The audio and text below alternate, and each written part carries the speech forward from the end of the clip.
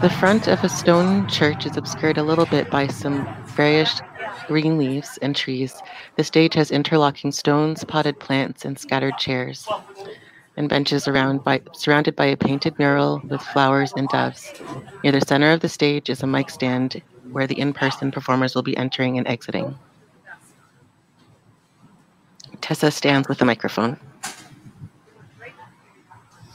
Hey everyone, I'm Tori Pop and I'm the festival manager for the Winnipeg Fringe Theatre Festival, and I am pleased to welcome you here to our 2020 Virtually Yours #Winnipeg Fringe live stream event. I know it's certainly strange not having the 33rd annual Fringe take place this summer, and I'm definitely going to miss seeing some familiar faces running from venue to venue in the Exchange District. And I know that our performers and patrons, volunteers and staff are going to miss the fun and excitement of our favorite summer festival.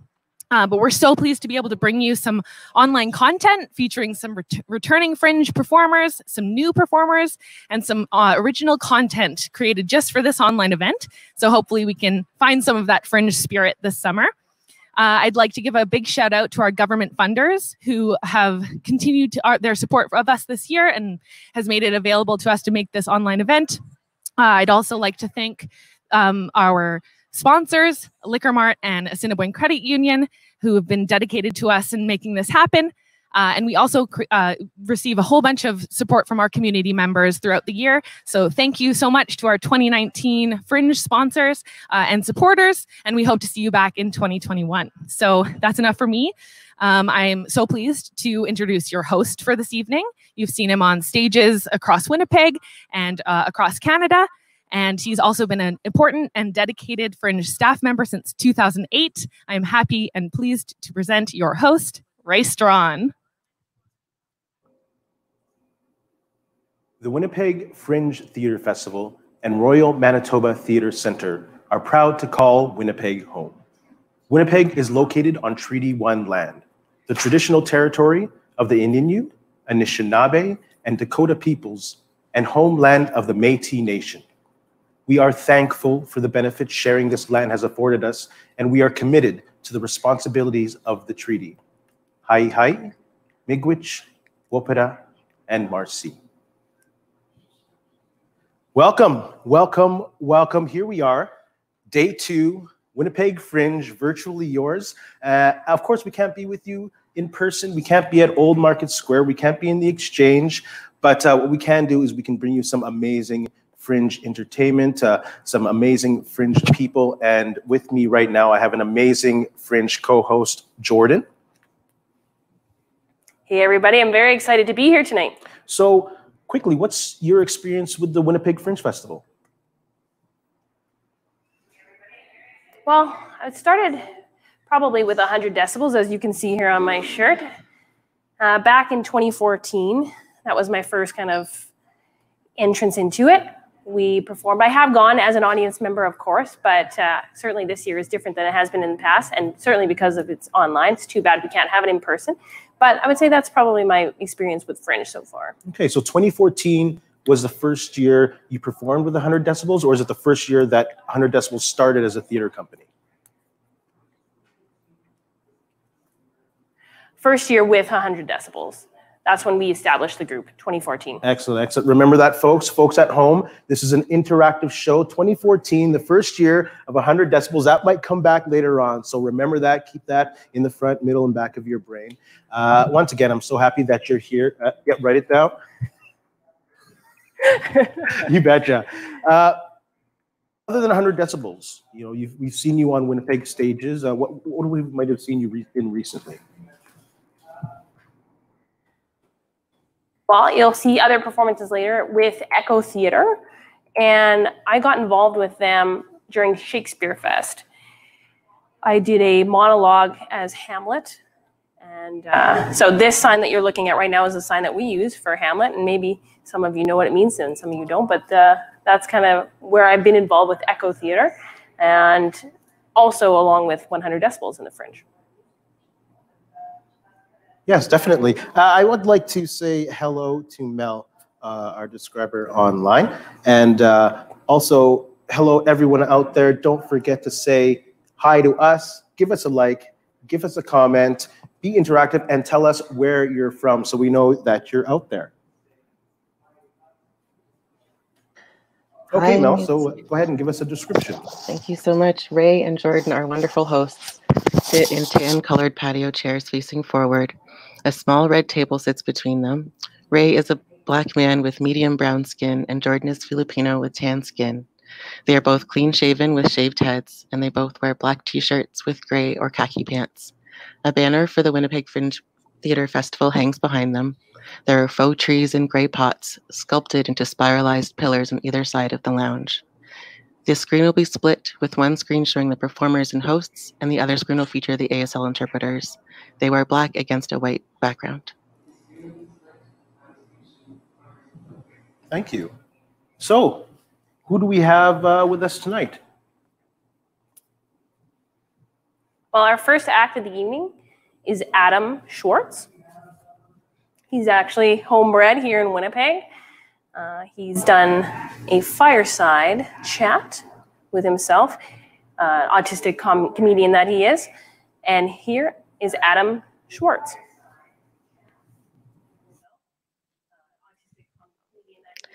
Adam is a balding comedian who is on the verge of getting plump. His pronouns are he and him. He's standing at a microphone. Adam is a balding comedian who's on the verge of getting plump. His pronouns are he and him.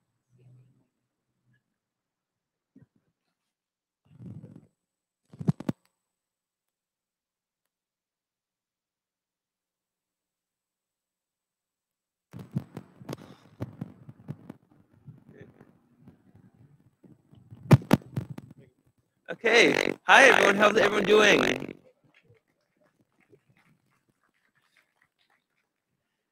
So in a world where people have sex more often than they take out their garbage or wash their dishes, in the story about a man sex left behind. Oh, that's me.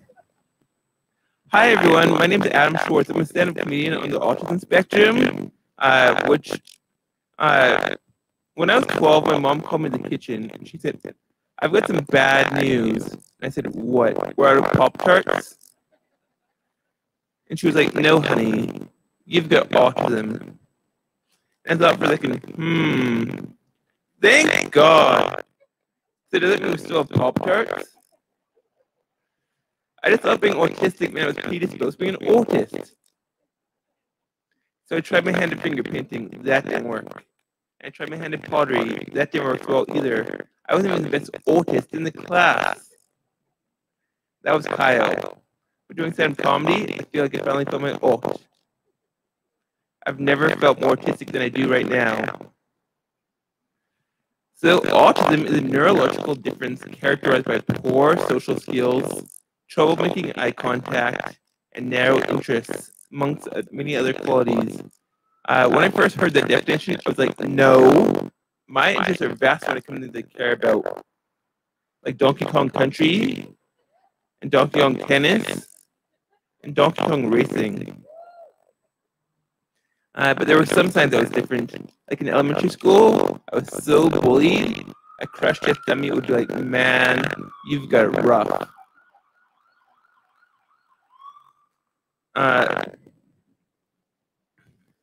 So, being an autistic comedian, people ask me all kinds of questions. Like the other day, I was doing a comedy show, and someone said, so you don't really have autism, do you? Because you're not at all like my cousin Mike. And I was like, no. No, I don't. I'm just telling jokes about being autism, so you'll make out with me.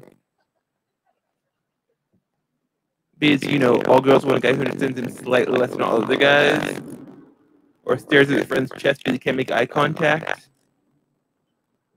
The other day I was doing a presentation, because I sometimes do presentations in between comedy gigs, and someone at the presentation for social workers asked me, so what do people with autism do for their birthdays? I was like, well, all people with autism go to a special restaurant designed for people with autism, so I feel like we've got an element of choice without really being a comfort zone. The choices are ravioli, or ravioli, or ravioli. It still takes me 20 minutes to decide. I'm like, do I want the ravioli or the ravioli? No, I know, I'll go with ravioli. So at that same presentation, someone said, gee, you should go into politics. No, I shouldn't. For one thing, I've got no filter, so I'd be a horrible liar. For another thing, I'm so... Or ravioli. So how am I going to decide whether to bomb Russia, or bomb Russia?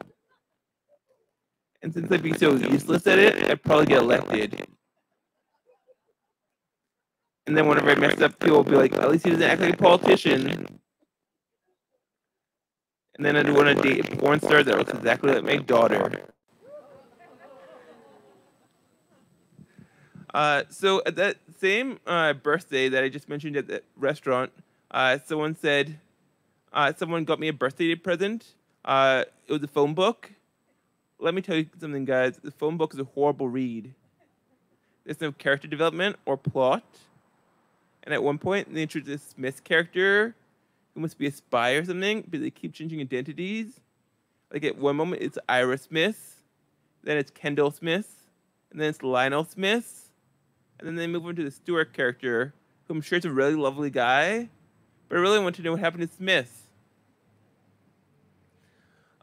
And the ending of the phone book is so predictable.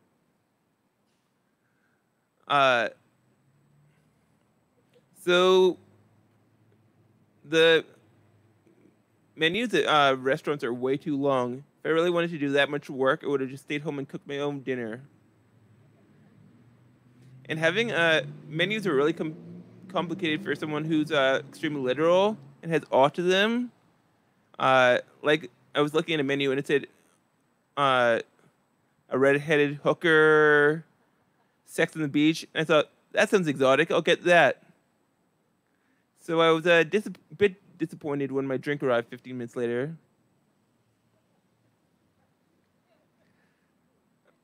And then on the menu it said, sex in a pan. And I was like, have they seen my booty? There's no way I'm fitting in a pan. And then I was with someone and they said that they were going to get Death by Chocolate. I was like, don't do it. You've got a lot to live for.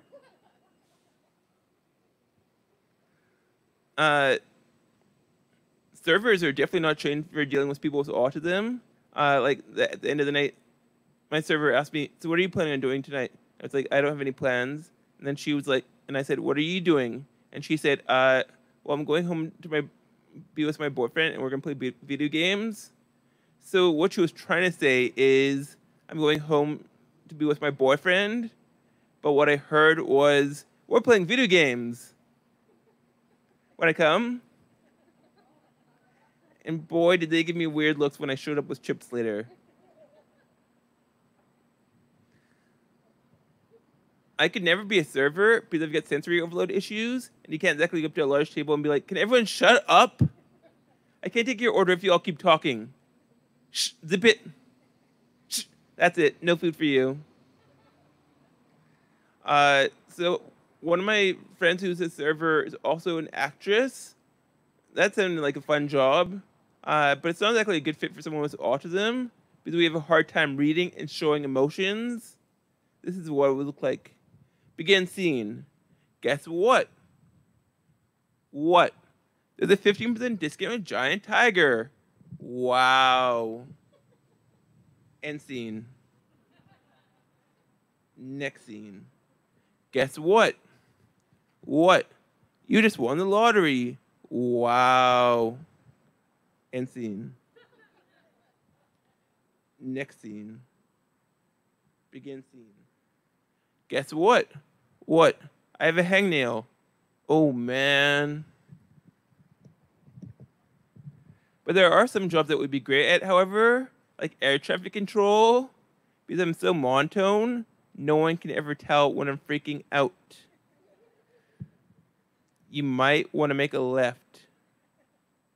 Those two planes are going to collide.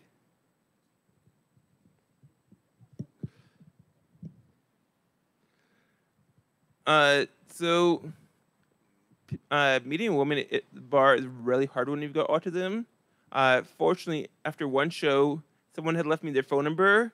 In the men's washroom, it said, "Call Stacy for a good time." So I thought, I want to have a good time. I'll look into that. So when I called her up, I was like, "Let's play Monopoly." So when she showed up, she was like, "Hey there, big spender. Want to spend some money on me?" I was like, "Great, you're here. You can be the thimble. I'll be the boot."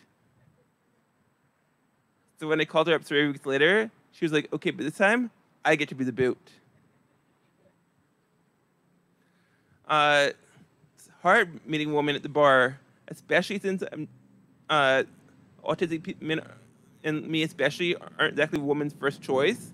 There's no woman out there who like, I'm so sick and tired of those rich, successful hunky hunks. Where can I find a guy with autism? They're so plain looking and boring and poor. I want a piece of that. He's so boring. I bet he could cure my insomnia. He's going bald. Hubba bubba. So our best bet is to find a divorced woman who's already found her Prince Charming and have him turn out to be a narcissistic dingbat. Then maybe they'll get plain old boring Adam a chance. So I thought I had found the perfect woman. Her ex-husband turned out to be gay.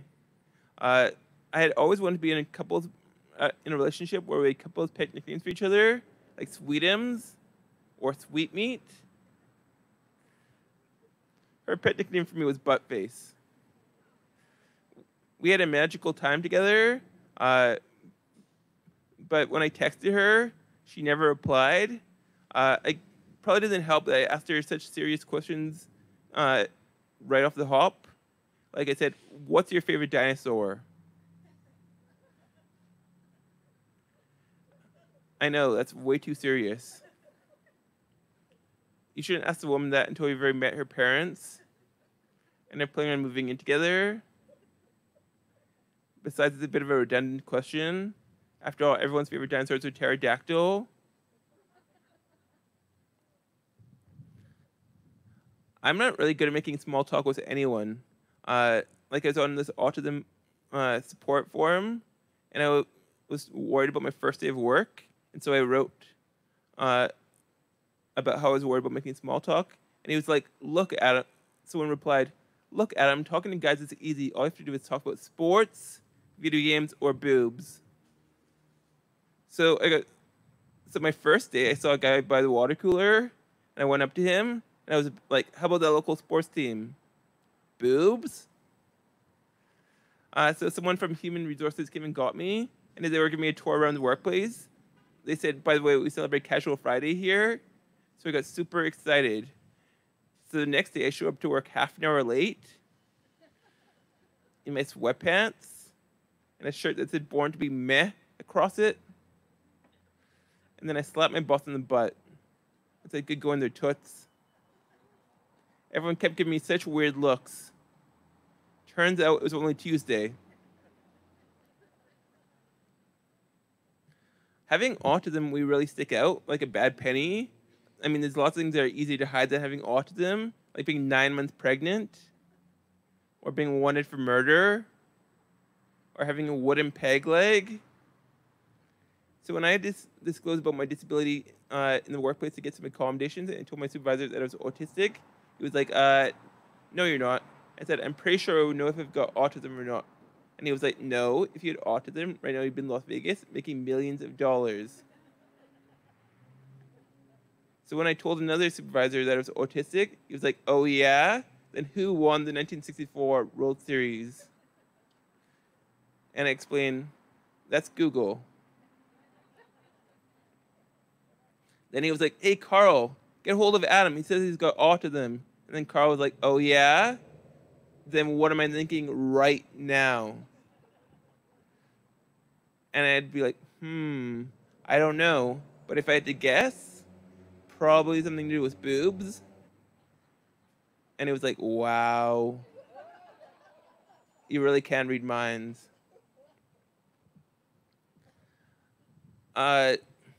So making small talk with work at work is really hard. Like the other day, two of my coworkers and I were outside, and one of them pulled out a pack of cigarettes and said, "Do you want one?" I said, "No, thank you." And they offered one to my other coworker, and he said, "Sure, why not?"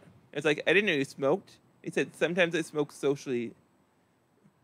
You can't get away with any other bad habits socially. Like, you can't just fart up a storm and be like, "I only fart socially." And you can't go hog wild picking your nose and be like, "I only pick my nose socially." And you can't be racist socially. So I went to these social skills classes put on by Autism Society of Manitoba to learn some social skills. They taught some really great things, like that you should always shower every single day, and that you should put on deodorant after the gym before going on a date. They also taught us how to compliment women. Like, this is what it looked like. So, Isaac, how would you compliment a woman? "You've got a really nice smile, like my mom." No, girls do not want to be compared to your mom. Jacob, do you want to go next? "You've got a really nice leather purse." Why, thank you. Do you know that it takes 6 cows to make a leather purse? No, girls do not want to know how many cows are in the leather purse. Adam, do you want to go next? "I like trains."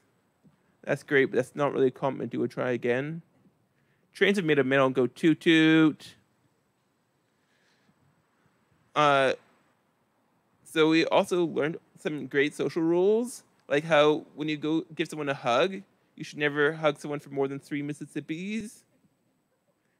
1 Mississippi, 2 Mississippi, 3 Mississippi, before it becomes creepy. And it's especially creepy when you count out those 3 Mississippis out loud.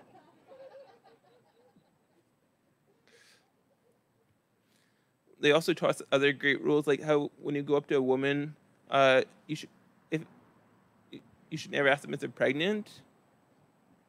They may be, but you shouldn't ask. But if you do, you have to be quick on your feet and be like, "Are you due for a pay raise because you've been working your tail off?" You should also never go up to a woman and ask them if it's their time of the month, no matter how irritating or irritable they seem. You should never ask. But if you do, you can be quick on your feet, but that your time of the month to be your hydro bill. You should also never go up to a woman and ask them if they're on a diet, no matter how much you think they should be. You shouldn't ask. They won't appreciate it. But if you do, you can be quick on your feet, but are you on a gluten-free diet? Because they want to take your pizza. You guys have been such a great audience. I'll give you the bonus rule. When someone goes around showing off pictures of their grandchildren and saying, "Aren't they the most beautiful thing you've ever seen?" you should never say, "I've seen better."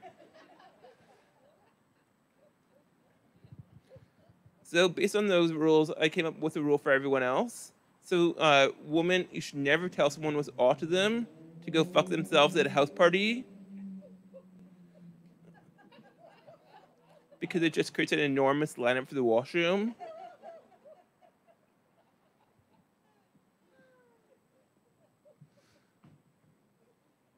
I thought it deserved more, but whatever. And we also did role playing. I got super excited. I thought, here we go. I'm wearing my Asgardian helmet with +5 charisma and social dexterity. So apparently it's never appropriate to wear body armor in a church basement, especially not in Manitoba. But for some reason, the only people that came to those classes and got a date were the 2 instructors. Although I did eventually become really good at talking to women in a church basement, especially when there are no women around.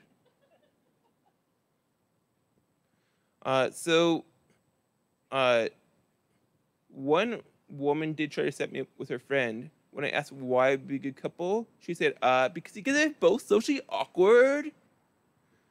You wouldn't go up to a plump person and be like, "You should go with my friend," because you guys are both candidates for type 2 diabetes. And you wouldn't go up to someone and be like, you should go to my friend, because neither one of you are very clever. Yet she had no problem going up to me and telling me I should go with her friend, because they're both socially awkward. Doesn't she realize that no one likes people who are socially awkward? Not even people who are socially awkward. So we did eventually meet. We had this amazing conversation where we stared deeply into each other's chests, since neither one of us could make eye contact. Well, I stared at her chest when I was talking.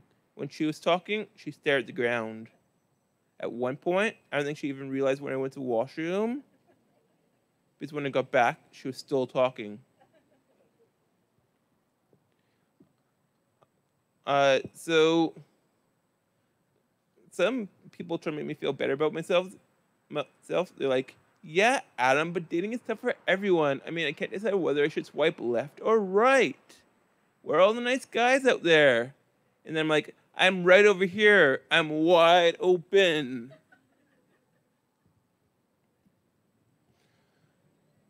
So online dating is supposed to be really good for people with autism because it gives you more time to think about your answers. So I messaged this one girl, hey. 5 seconds later, she messaged me back, hi. So 3 weeks later, I messaged her, how's it going? I know, I should have wrote, what do you think we should buy Mom for Mother's Day? So I also joined a small Jewish dating website called JDate. I was able to fill out the first part all right. I was able to give my credit card information. Where it got tricky was when it asked for my occupation. The choices were doctor, lawyer, or businessman. And when I tried to click other, it kept saying access denied. You're a disappointment to your mother. And I was like, how do they know? So I had to join Christian Mingle instead. I hope I meet a nice Jewish girl in there.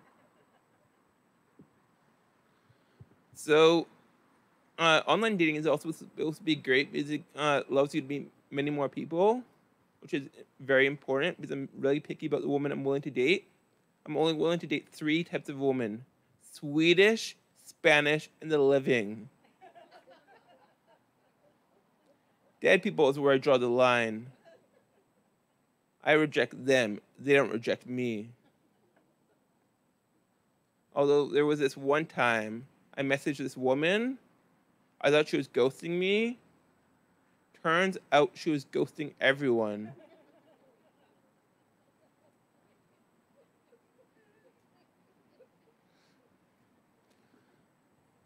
So, are there any women here willing to make out with me? I guess my journey of being the man whose sex left behind continues. So if I had to give you the performance review as an audience, I'd say I really appreciate you guys coming. You guys were a bit slow on some of the jokes.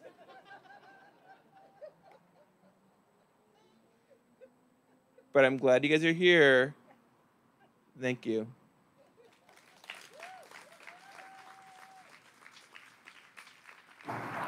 Thank you, Adam Schwartz. That was hilarious. Just so you know who we have here for the remainder of the evening, we'll be joined with Echo Theater Imagination Situation coming up next.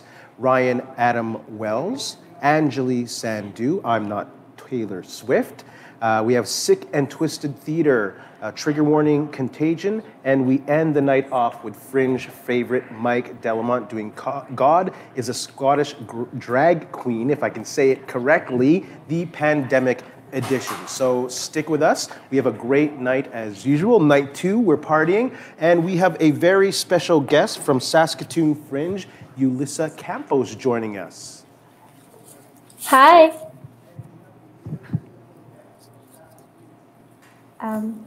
Hey. Hi, how are you? Can you hear me? Yep, sounds good. I mean, I can't hear, but I can see you through the interpreter, if that's what you're asking.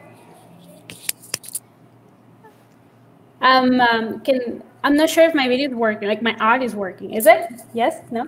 Yep. Yep, perfect. Okay. Hi, I'm Julissa Campos. I'm from Saskatoon, and I'm on behalf of 25th Street Theater, also known as the Saskatoon Fringe.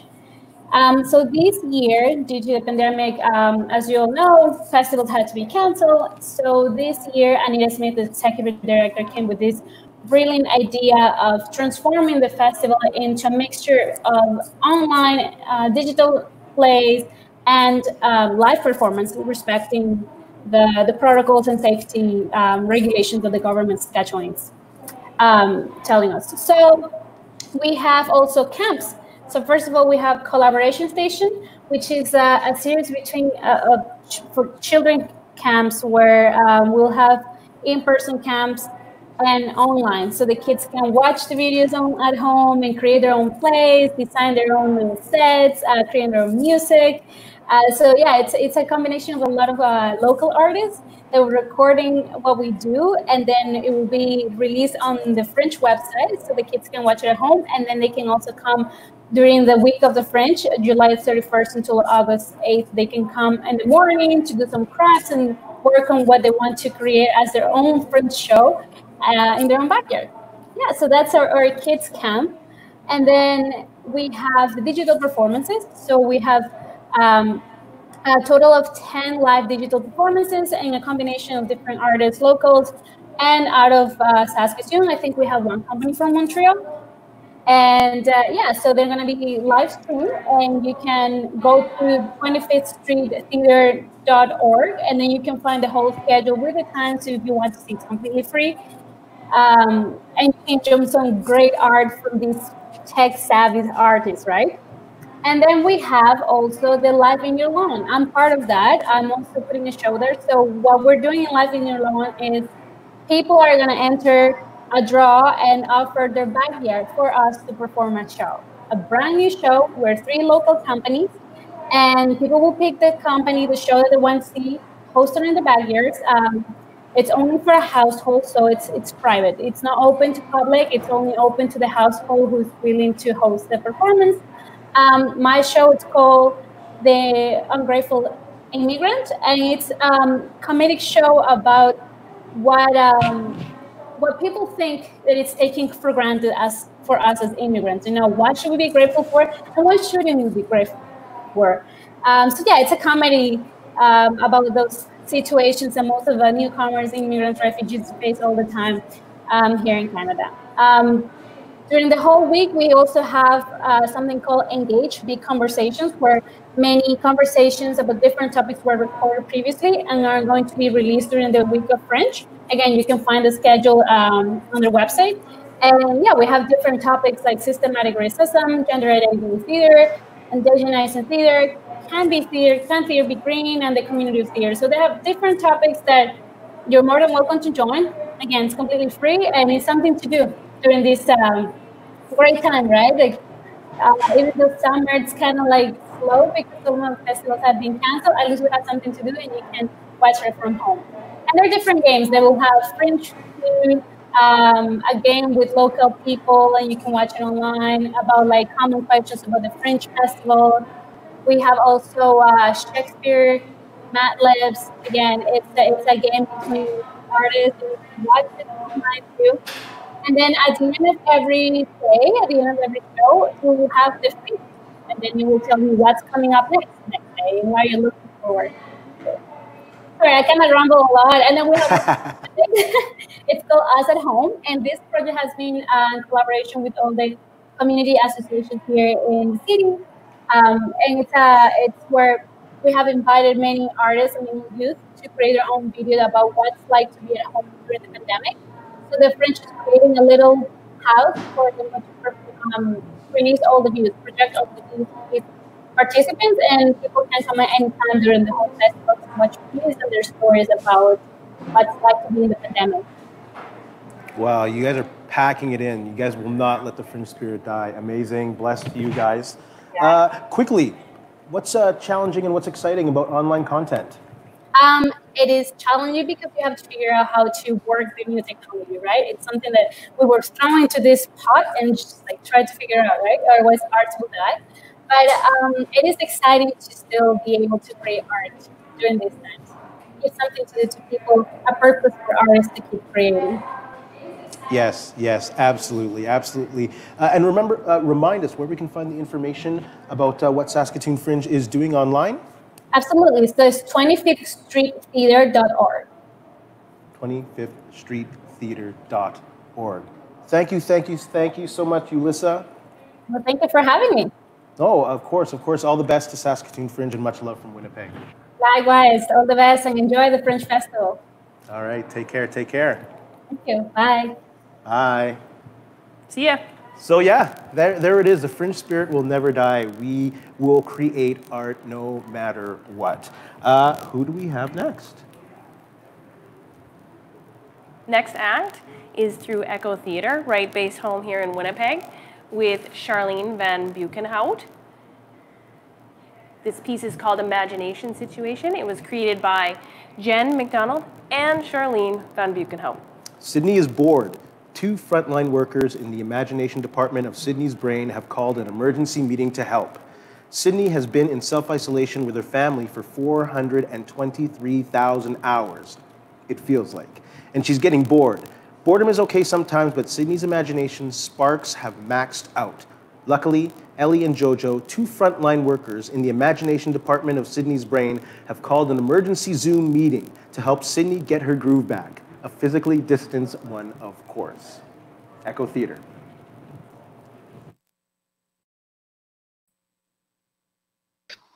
Features stick figures and illustrations. The live section opens up on 2 imagination factory workers who use she and her pronouns.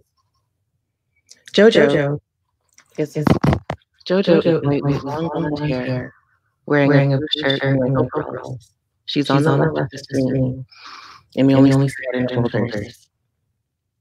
Ellie is a white-coated Métis person with medium blue black hair. She's wearing a black and white striped top and denim overalls. She's on the right side of the screen. The background is a factory with many colorful pipes. There are in the Imagination Department of Sydney's Brain. As you can imagine, some props are imaginary. Throughout the show, other characters will appear in order of appearance: tech support, a big fluffy cat puppet with white, brown, and gray fur. They wear a headset at an office and a computer desk. Creative space. They talk to Herb at creative space. Herb is a tiny spider made of brown containers with a purple body. He has googly eyes. At the end, they'll be returning to the factory setting.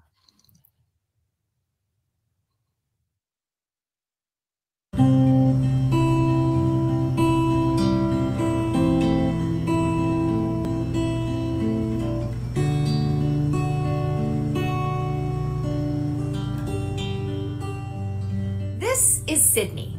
Sydney is 11 years old and 4 feet 7 inches tall. She loves jumping rope, playing with her best friend Taryn, coloring, reading mystery novels, narwhals, sea turtles, threadfin butterfly fish, well, anything to do with the ocean, really. This is her little brother Carl, her dog Reggie, her mom Pat, her dad Brian, and her favorite journal that even has a lock and key because it's private and no one's business, so keep out. Sydney has been in self-isolation with her family for 423,000 hours.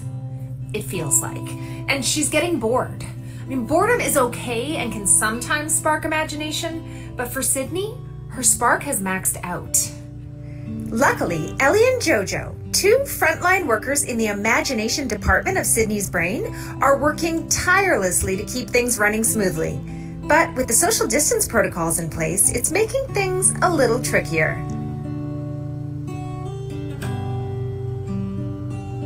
Let's go inside Sydney's brain. Stations! Station's ready. Imagination levels, power up. Imagination levels. Powered. Start popsicle test. Popsicle test begins. Melty. Frosty. Creamy. Yummy. Whippy. Sparkles! Really? Yeah! All right. Popsicle test complete. Everything looks normal. The data looks stable. Great, let's get to work.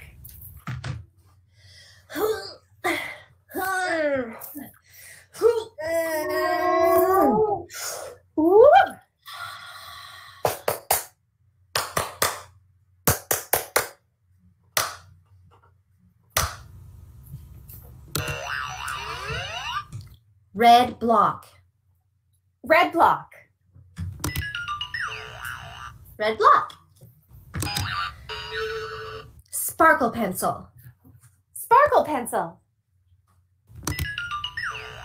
Sparkle pencil. Umbrella. Oh, umbrella.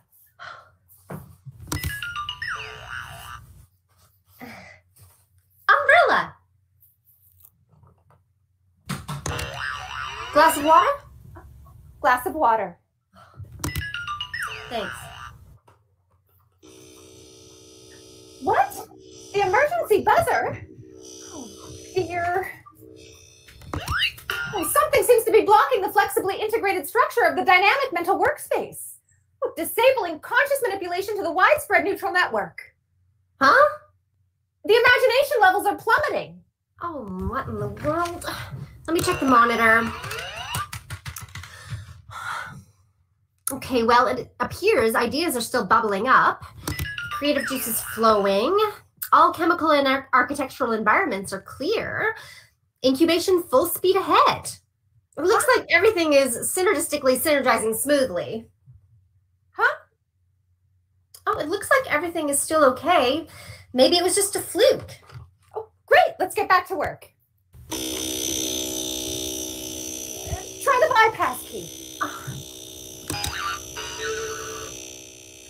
Nothing.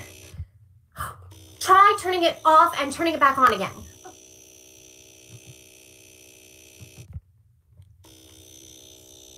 No, nothing. Let's try tech support. Great idea. Calling tech support. This is tech support, where your needs are our needs. What is your department and issue? This is the imagination department. There seems to be something wrong with our imagination levels. Did you try the bypass key? Yes. Did you try turning it off and turning it back on again? Yes. Well, we've been getting an unusual amount of calls today for some reason. What happened? It looks like tech support is having technical difficulties. Great. What are we going to do now? Oh, no. The emergency buzzer won't stop. No. Oh, we have a situation. What is it? Is it the popsicle meter? I thought we fixed that last time. It's definitely not the popsicle meter. It's the main frame. Sydney. It seems Sydney has flatlined her imaginationscape. This isolation from her friends has really done her in. But we were managing. She's got her little brother, her parents. Well, according to my calculations, she's been in isolation for 97 days now.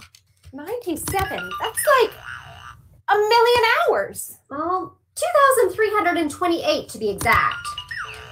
Let me look at my chart. Actually, minus sleeping hours, it's more like 1,455 hours. But we were managing so well. What with building forts and making up games, dance parties, and the ground is lava. That's some effective boredom that I didn't even notice the drop. Exactly. The drop. No, if this keeps up and Sydney's imagination sparks don't rise, we might lose power altogether and then... Exactly. No imagination. We might lose our jobs. And Sydney might not recover, and then what? Okay, I'm going to check the raw data from the other departments. Maybe the issue is just us. Okay, so it looks like all chemical and architectural environments are clear, but incubation is at a lowered speed. We're synergizing, but at a reduced capacity. Oh, and you were right. There is a block in the flexibly integrated structure of the dynamic mental workspace, disabling conscious manipulation to the widespread neutral network. Okay, in other words, all departments are on a squirrel train to Sleepy Town and in danger of stopping altogether. Well, we've got to contact the other departments. If they're slowing down too, then this might be a wider spread issue. Oh, gee, this is hard work. I'm getting tired. Me too. It's a symptom of the imagination factory slowing down. We've got to hurry. Call the creative space.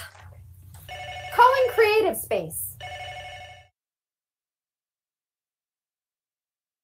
It's Herb. Herb, how are things down at the creative space? What's been happening? We can't hear you, Herb. Can you hear us? I think he's muted. Herb, you're muted. You have to unmute yourself. We can't hear you. Herb, you have to check your settings. Herb, is there anyone down at the creative space who can help you?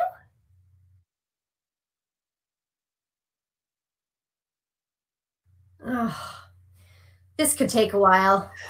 Herb is new, and I think he came from the analog department, so technology is not really in his wheelhouse. You know, if only Sydney could visit one friend in person. I think that would jump the levels enough until we could find a solution. I can't believe she hasn't even seen Taryn, her best friend. Just through FaceTime. Taryn's parent is working full-time and homeschooling them, so they don't have time to coordinate a safely distanced visit. But she needs Taryn. Those two always spark each other's imagination when things get tough. It could save us all. Okay, calm down. We can't help Sydney if we freak out. We need to remain calm, and so we can find a solution. Okay, you're right. You're right. Let me just... Okay, what are our next steps? Well, we could keep going with the temporary measures and try to stem the drop's trajectory, or we could try to jump the levels. We need support. Try calling tech support again.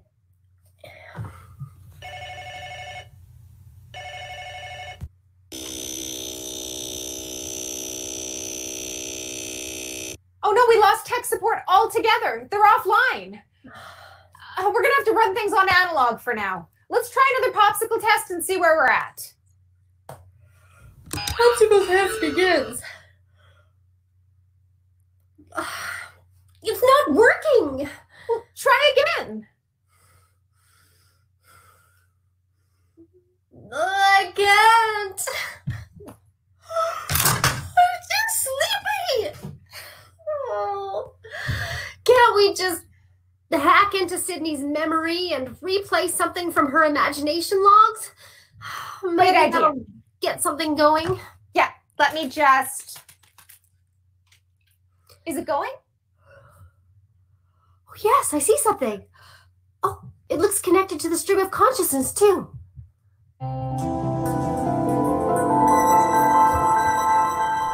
This is a story about the ocean and what's underneath the ocean. And not just the fish and sea life, but hey, there are no cats in this story. Maybe I'll put a cat in later. Okay, well, anyway, this story is about the people who live under the ocean and the houses that they live in. One person in particular, a little girl, She would go out every night to see the reflection of the moon in the water. She really wanted to see the moon in the sky, so she got a ladder and climbed onto her house. But it wasn't high enough. So she got out her ladder onto a passing boat. She sailed that boat to the shore. And when she got there, she took her ladder and leaned it against the sky. And she climbed up, using the stars to lean her ladder on. She climbed and climbed until she reached the moon. It was so big. And she was so small. But she got off her ladder and walked on the moon's face. Then she said goodbye and went home again.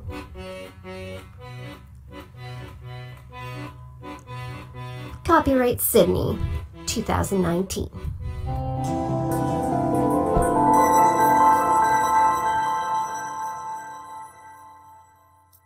Did that work? Yay! Hooray! Well, that was a nominal increase, and I feel a little extra energized. Yeah, that little bit helped.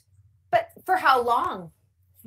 We've got to get some help on this. Is anything coming in from Herb at the creative space? Herb, are you there? Can you log on?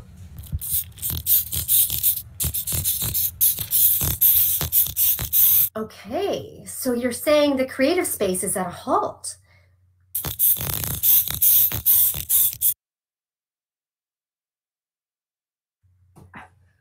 Oh no, Herb, you're muted again. Can you hear us?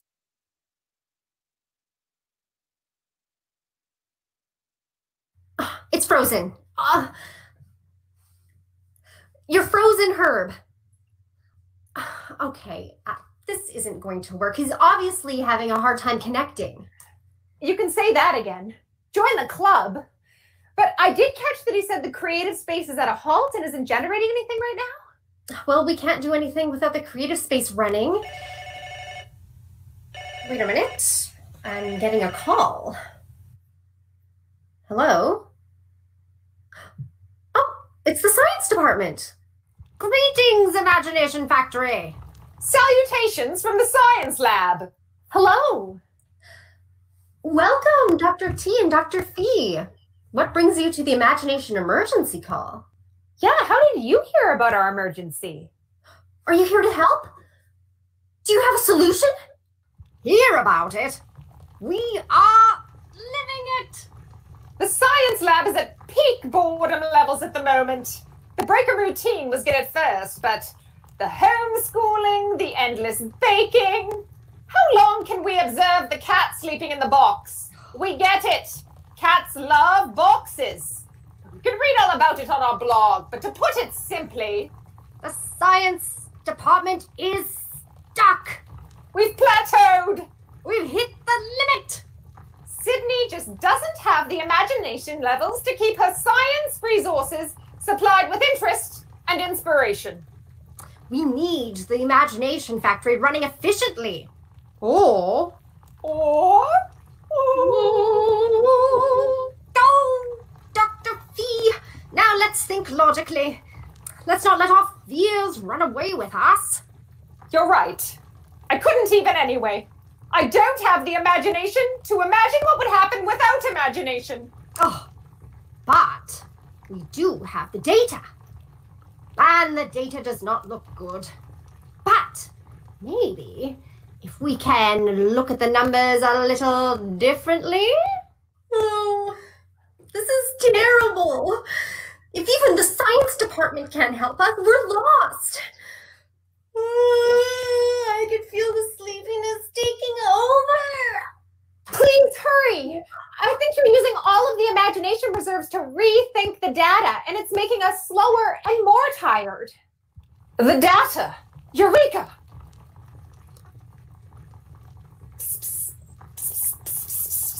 Oh my goodness, of course.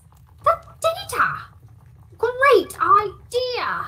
We should find out what Dr. Doris has to say on this matter. Who is Dr. Doris? Only the foremost researcher on the subject of severe boredom and the decreasing levels of the imagination sparks on the level meter. Great, let's ask her. Yes, if anyone has any idea, it's got to be her. Oh, yes. In fact, she wrote the book on it. So should we give her a call or something? Oh, no. Dr. Doris is very busy, and why would we call her when everything we need to know is in this book? Chapter 1. So your levels have dropped. A guide to sparkifying your entry-level grid lines to force access points in your express lane to exhibit signs of clouds and sunlight in balanced measures.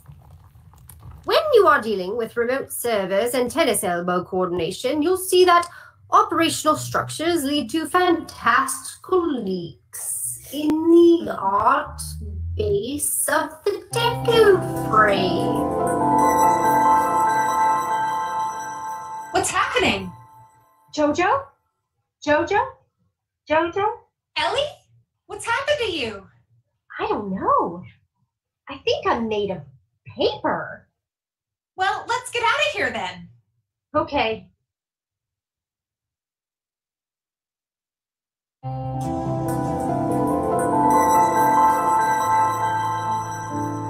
Where are we? I don't know.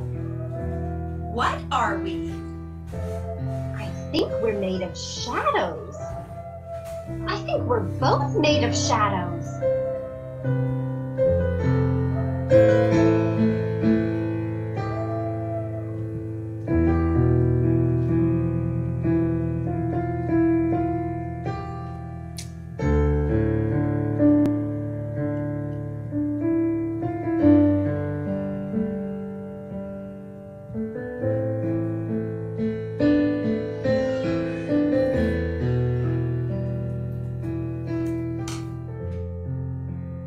Jojo, are you there?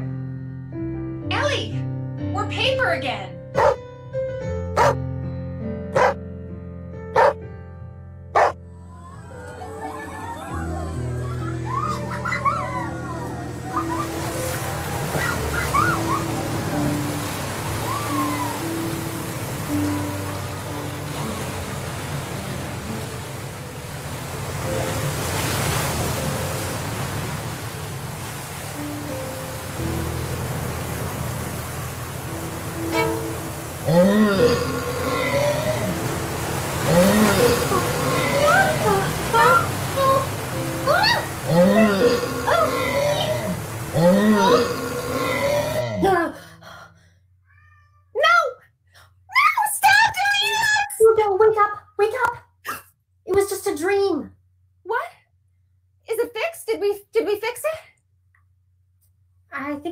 Fell asleep.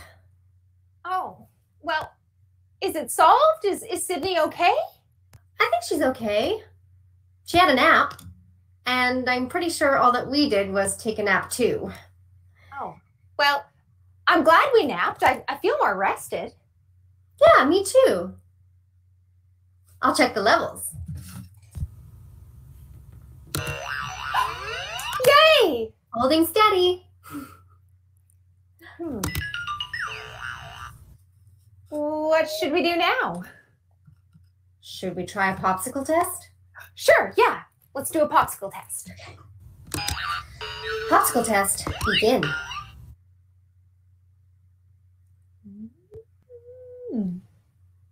Sticky. Gooey. Cheery. Cheery. Normal. Come on. Yeah.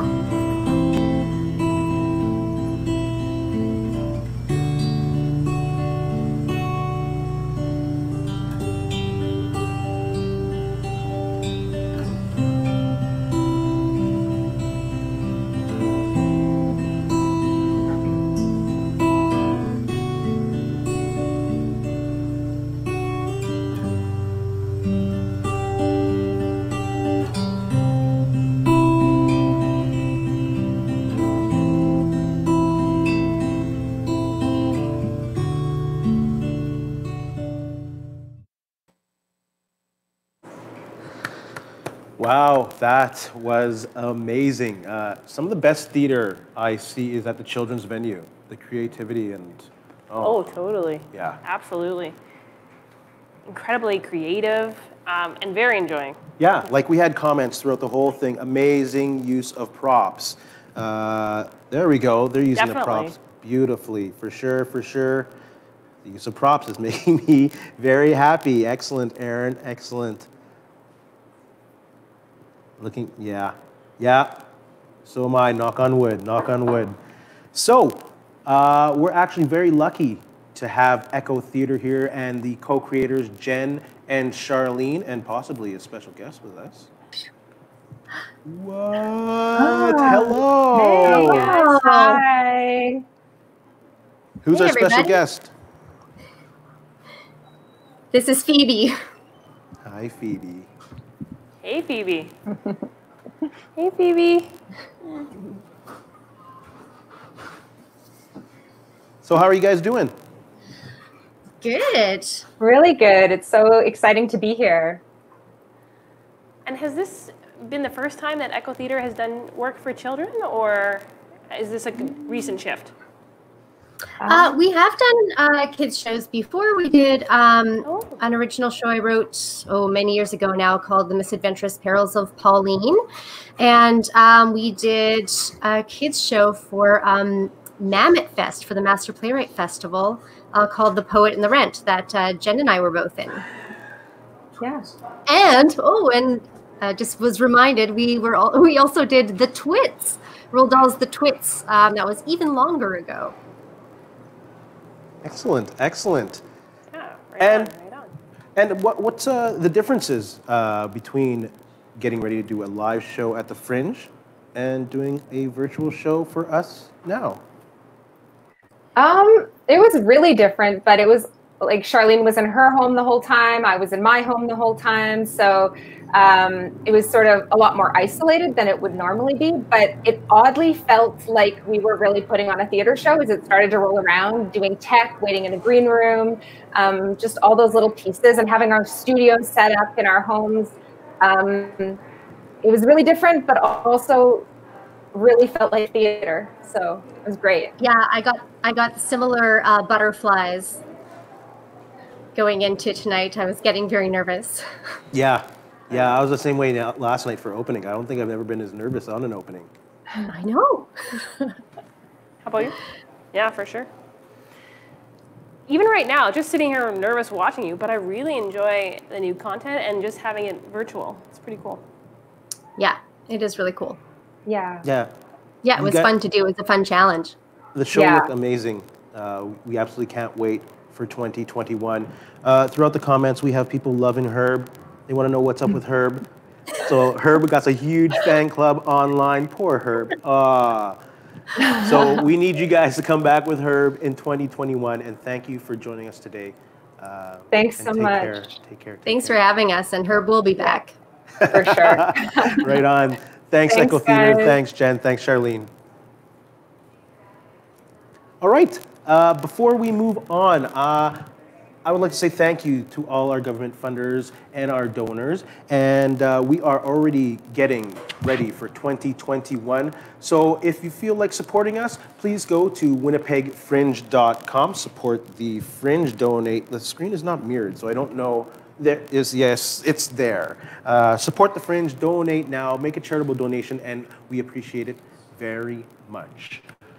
What's next? Who do we have joining us next? Well, our next act is called Powers, and it was created by Ryan Adam Wells. And he's a great storyteller, so off to you, Ryan.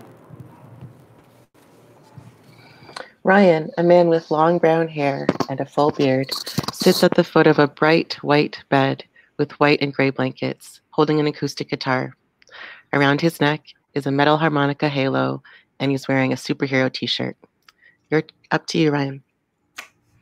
Hello, Winnipeg. Ryan Adam Wells here. You may have seen me in the past as part of Sound and Fury or with my shows Beers About Songs and The 500 List. What I've brought for you tonight is a selection of music from the new show that I'm currently writing. It's called Powers. It's about my lifelong love of superheroes and science fiction. and also my lifelong struggles with depression and anxiety and PTSD. What I'm going to give you guys a selection of the songs tonight, so I hope you really enjoy them. I'm actually going to debut a new song at the end too. So thanks for being here, and without further ado, this is the music from Powers.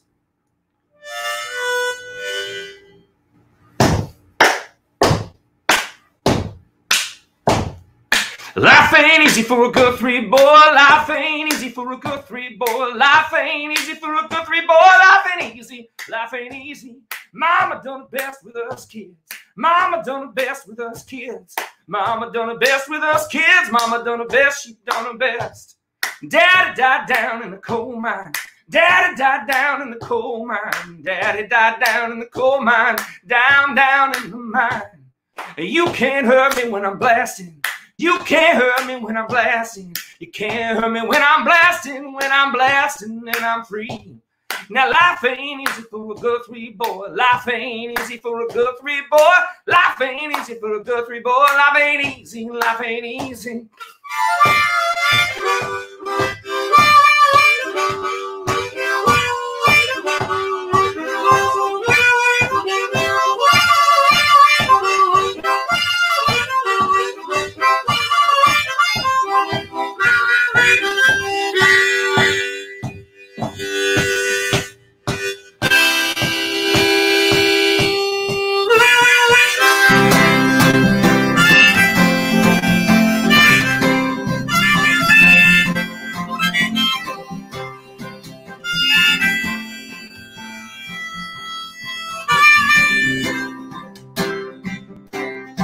Well, I grew up near a river, and I learned to swim in a pond. My mother was a giver. My daddy gave everything to his sons. And I learned how to sweat in the field of Kentucky. We worked hard enough to make up for the fact that we weren't lucky. Oh, and it was good, even when it was bad. And when those hard times came down like a cannonball, like a cannonball, like a cannonball, we stood them all.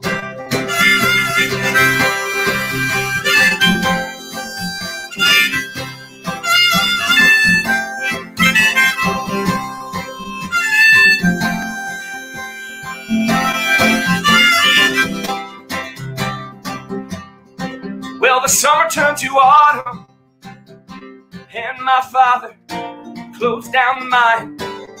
And now there's blood in the water, down by where my brother learned how to fly.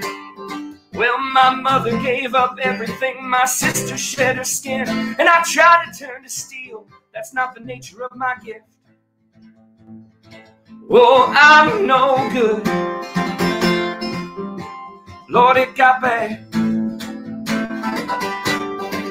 When those hard times came down like a cannonball, like a cannonball, like a cannonball, oh, we stood them all.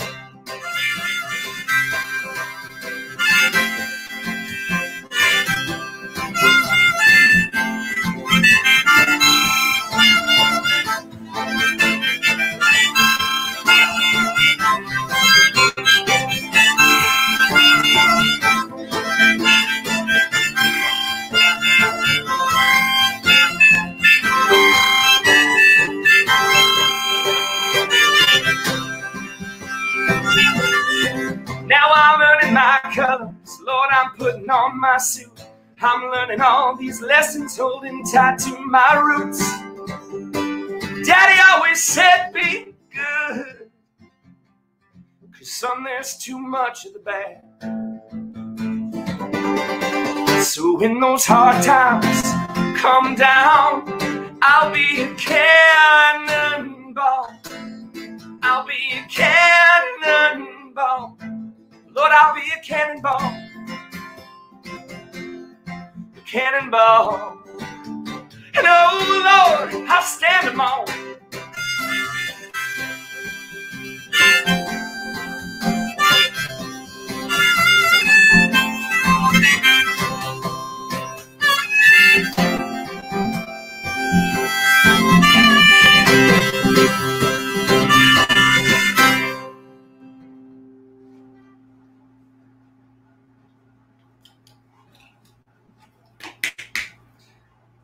This next song, I wanted to write the world's nerdiest love song. Being a massive nerd myself and huge fan of comic books and science, I think I've achieved that. So this is my nerdy love song. I call this Darwin.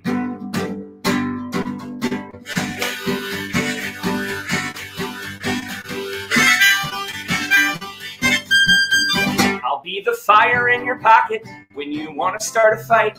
If you're ready to cool down, well then I'll become some ice. I'll be fuel for your rocket, or the rocket failing that.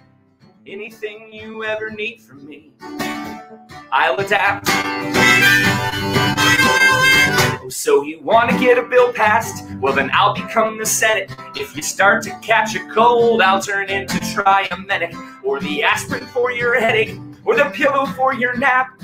Whatever you decide you need from me, baby, I'll adapt.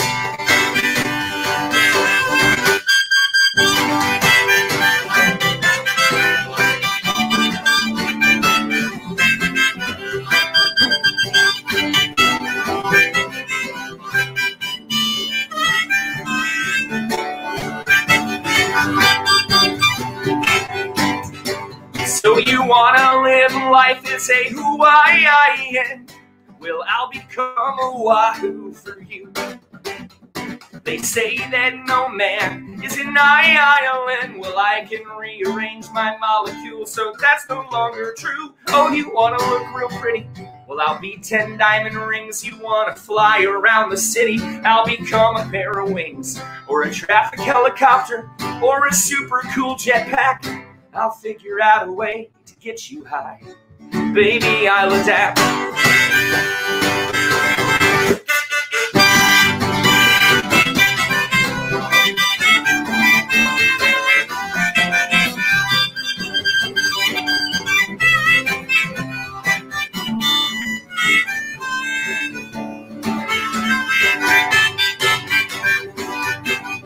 I'll be your mansion in the Hamptons, or your cozy little shack. Whatever you decide you need from me. Oh, I'll adapt. I'll adapt. I'll adapt.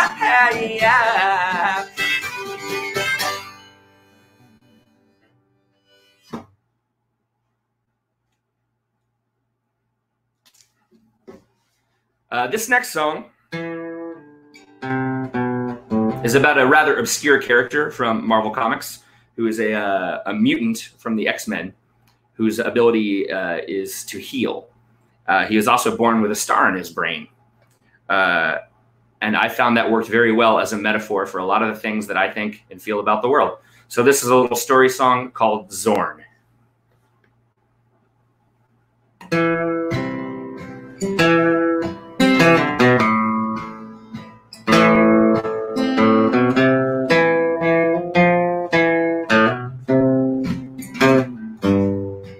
In a small Chinese town, in a hole in the ground, in an armored cell flanked by guards,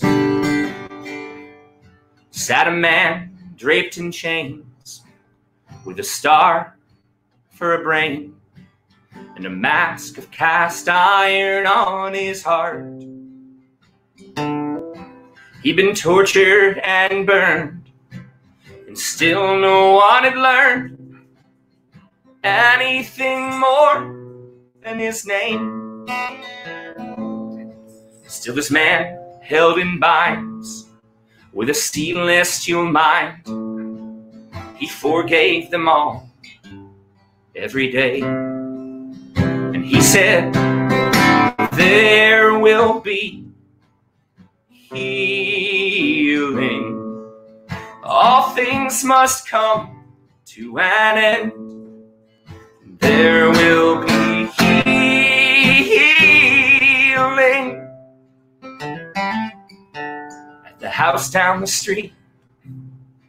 Lived a family of 3 with a young girl with a hole in her lung.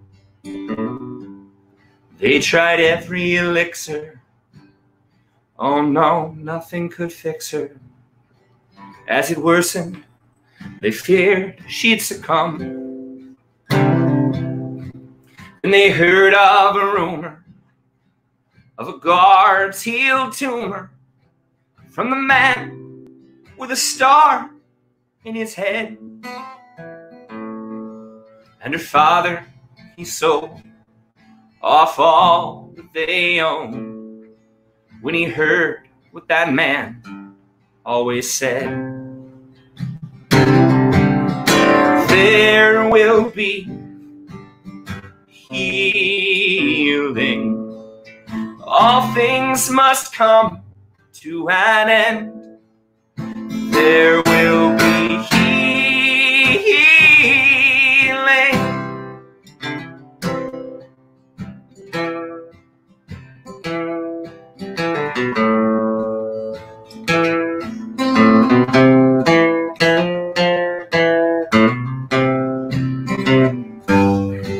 And they brought her to see him, and he sighed as she came in, for he could feel her pain as she gasped. He could sense her confusion at the steam from the fusion that flowed through the slits in his mask. He effortlessly moved his hands from the binds, brought her in close, and she held him tight. Then she smiled, and the guards took her away. And the man put his hands back in place. And now an old woman, she sits on her porch and she knits and daydreams of times long gone by. The man was freed at long last by a girl made of glass and a man who shot sun from his eyes. She smiled wistfully when she heard he'd broke free and silently offered up thanks. And she'll always remember how his face smoked like embers, the man with a star for a brain, who said there will be healing. All things must come to an end. There will be healing. Oh, oh, there will be healing. All things must come to an end. There will be healing.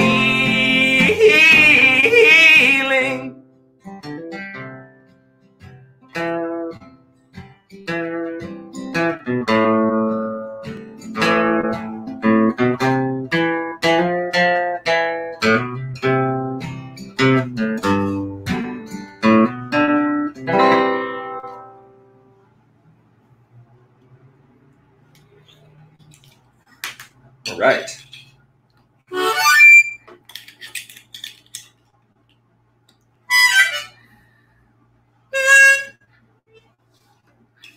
So every one of these nerd songs, these are all story songs that I've written that are also secretly metaphors for things that I have gone through, even though they are not completely autobiographical. This song is no exception. This is about a World War II era superhero named the Human Torch, and it's called Of a Human Torch. I hope you like it.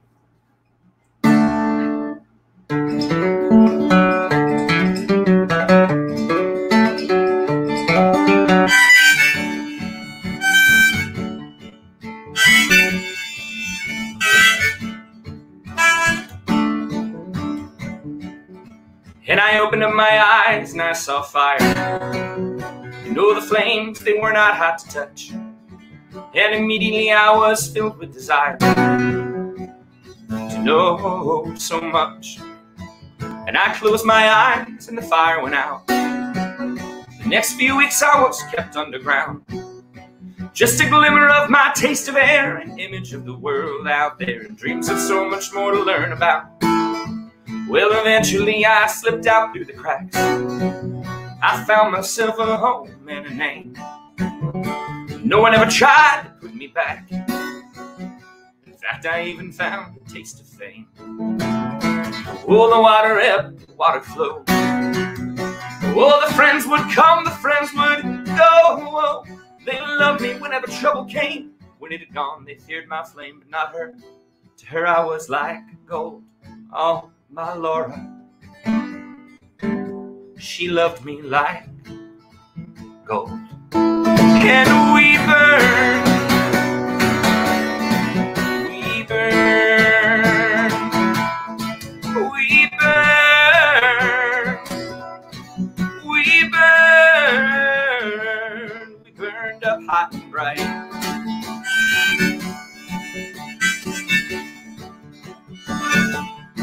Well, I met my Laura on a Scottish beach. She was drowning, and I helped her to land. We stood there as her beauty froze my speech. She kept my feet from burning on the sand. She tested me, and often I'd see red. She always turned my rage to joy instead. Like that time, climbing up the hill, I moved to fly. She stood still and pulled me back, coolly kissed my head. We walked slowly, sweating, dreaming of our bed, where we burn, we burn, we burn, we burn, we burn up hot and bright.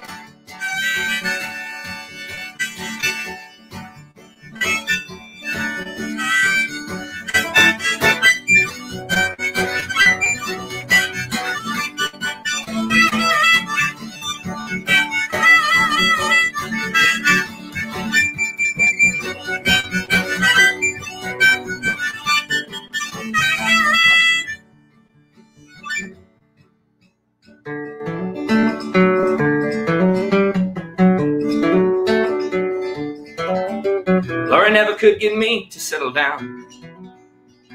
Whenever I was gone, she feared the worst. She always said she's sure that she'd die of a broken heart. Well, the cancer took her first. And I opened up my eyes and I saw fire. The flames this time, they cut me like a briar. Oh, they grew and would not dissipate, and so I died far away, praying soon to find myself beside her. Praying soon, let me find myself beside her. And I burn, I burn, I burn, I burn. Lord, I burned up hot and bright.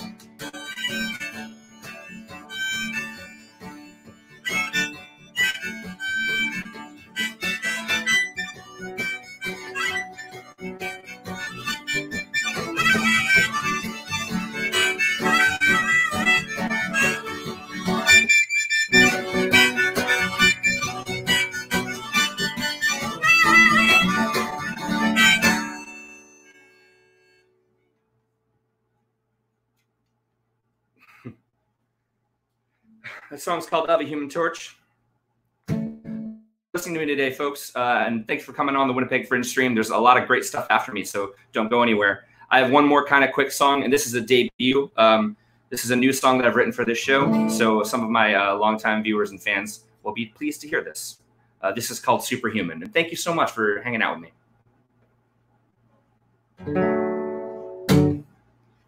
When it all gets too much,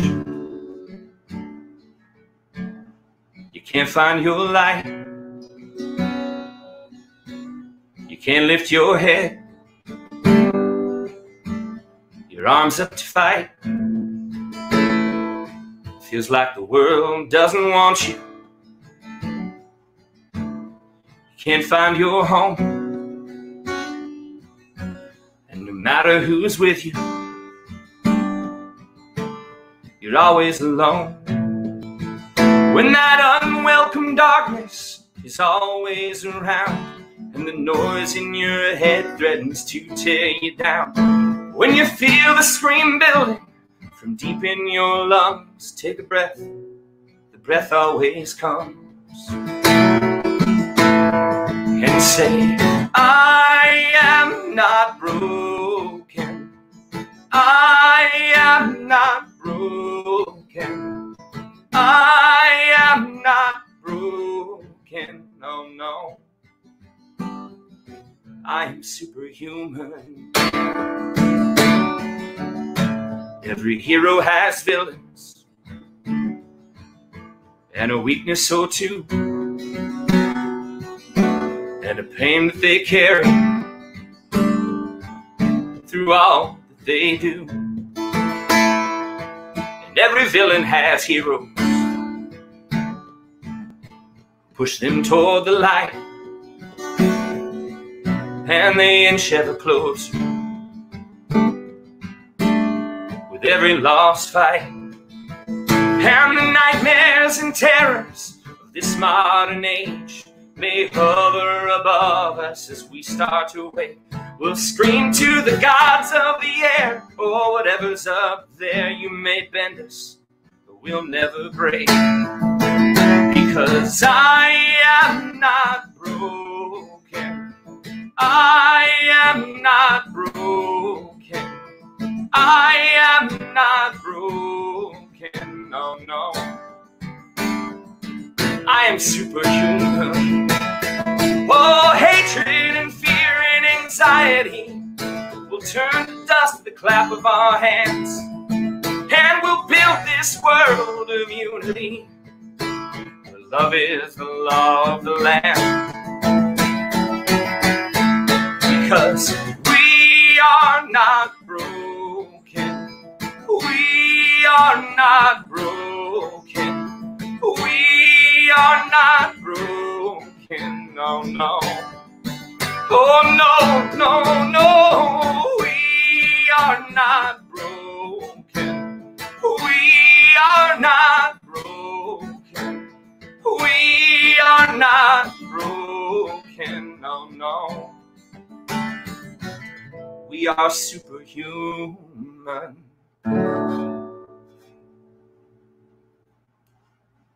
Thanks, guys.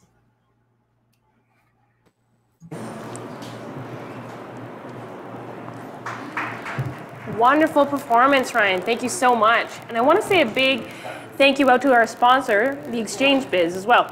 Yeah, the Exchange Biz has been with us for years. We're usually out in the Exchange District in the beer tent or the patio listening to live music. So this was a nice shout out to just be chilling out here and listening to Ryan. So thank you, thank you, thank you very much.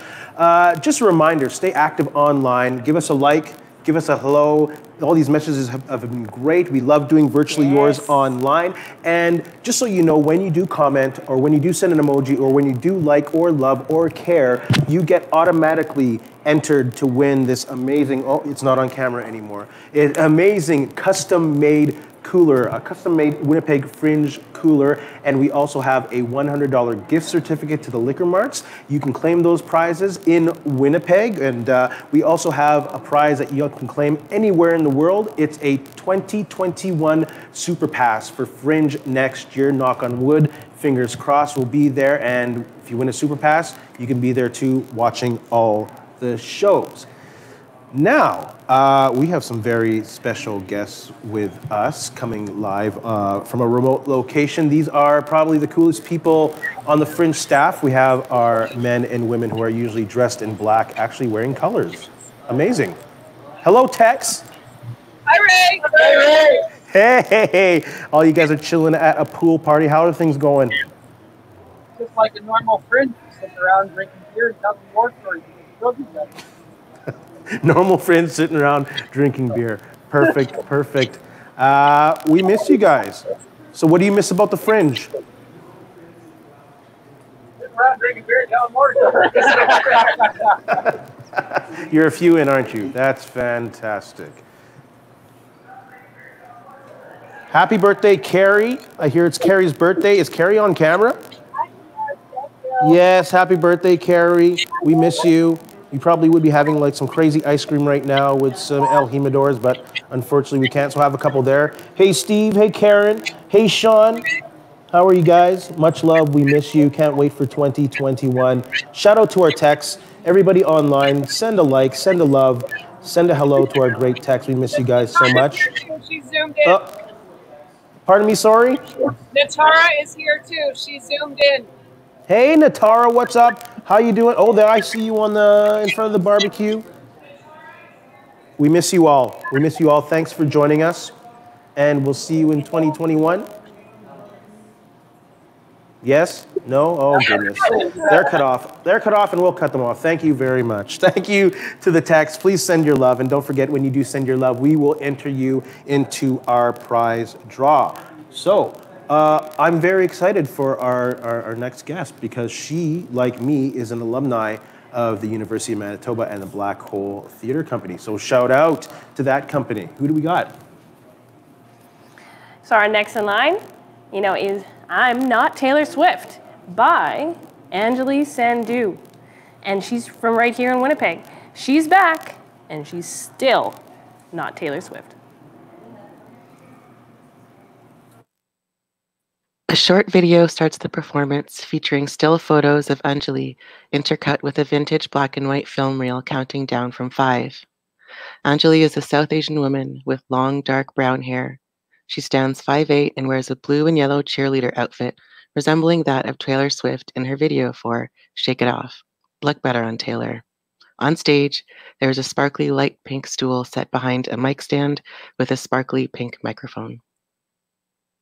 Back to you, Anjali.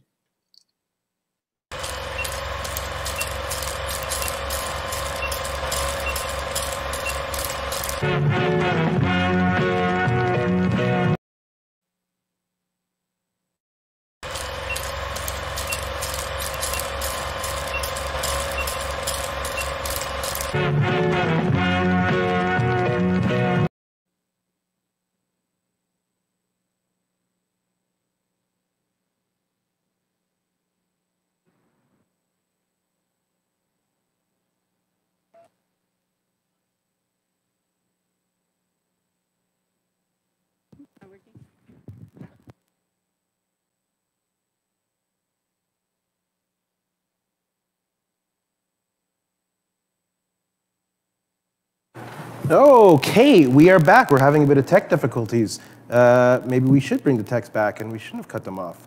Oh well, too late. They can't be with us. Come back. Come back. Maybe we will bring the techs back if they want to join us. No problem. Why don't you tell us about your experience with Shakespeare Fest and Hamlet, and how it was performing in that small venue, the Downlever? Oh, absolutely. Yeah, it was certainly different. It was different though in a really great way, because the smaller the venue it was. And if it doesn't work, I'm still getting paid. paid. Really so hone into Hamlet's it's work good. And do Thank the whole you all so much for being here. well. Like everyone watching at home, you are this, true fans. But the people who came out tonight, process was really challenging. Just because of the text of Shakespeare is quite, tricky, right? So it's just thinking my brain actually turned to jelly while I was trying to do the translation. Yeah. But I really enjoyed it. I had a lot of fun. And, there was some, tech involved there too. So that helped kind of,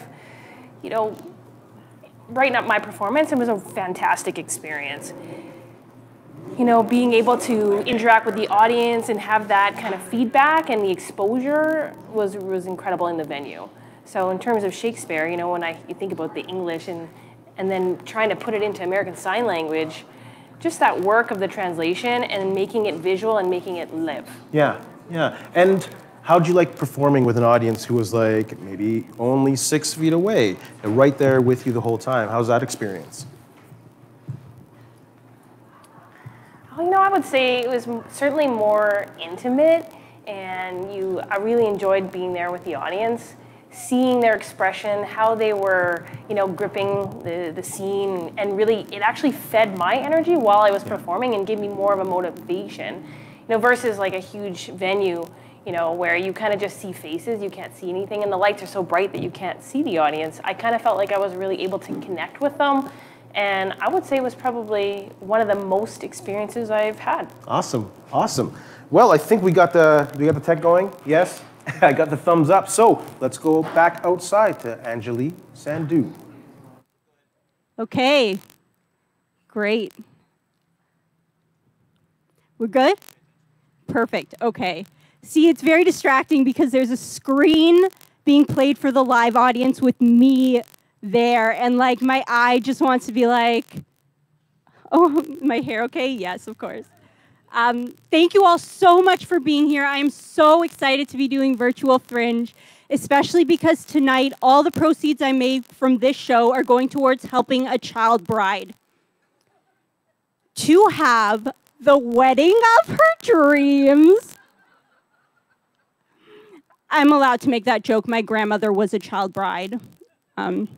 She was married off by the time she was 15. I should mention that my grandpa was 16, so it was less horrific abuse and more MTV 16 and pregnant. But, you know, my grandma, she will be disappointed in me every now and then. She'll say things like, when I was your age, I was married with 2 kids. I'm like, okay, you also don't know how to read, so.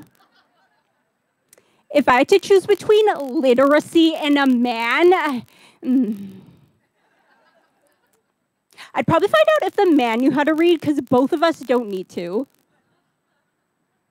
I have a lot of resentment towards my grandma, and that's because when I was little, all I wanted to do was ballet. Like, I wanted to be in a tutu on stage, but she said, no, you're brown.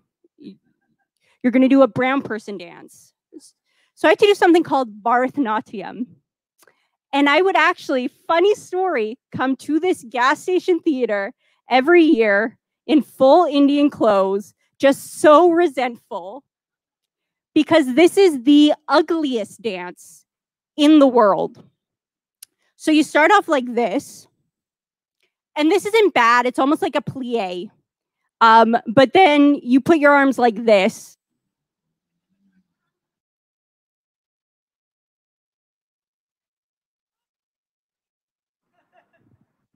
Internet people, can you hear me? Russian bots, please send a sign if the internet people can hear me or not. I need, if I have to do my set like this, I need to be paid more.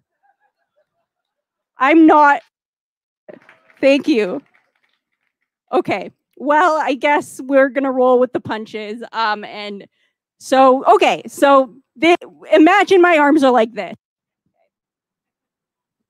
And then from here, you just proceed to repeatedly kick yourself in the vagina. So, and this dance was very important to my grandmother because back then, abortions were not legal and they had to deal with the teen pregnancies in some way. Yes. So that was first step of Bharatanatyam. I'm going to show you second step, okay? This is in case it's twins.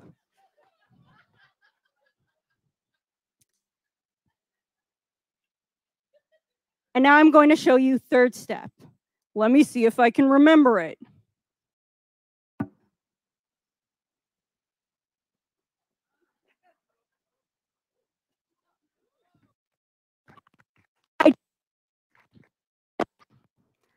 I just saved you all a trip to Folkorama, so you're welcome. Sir, I am wearing bicycle shorts, so it's fine. Please don't feel violated.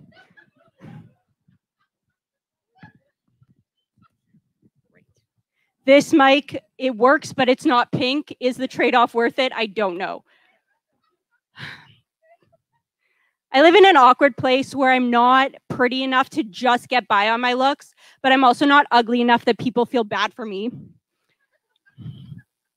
I told that joke once, and after the show, this really sweet lady came up to me and she was like, you know what? You are very funny. And you know what else? You are very pretty. And I was like, oh my God, I am ugly enough that people feel bad for me. And you know how I know I'm ugly? It's because I signed up for online dating.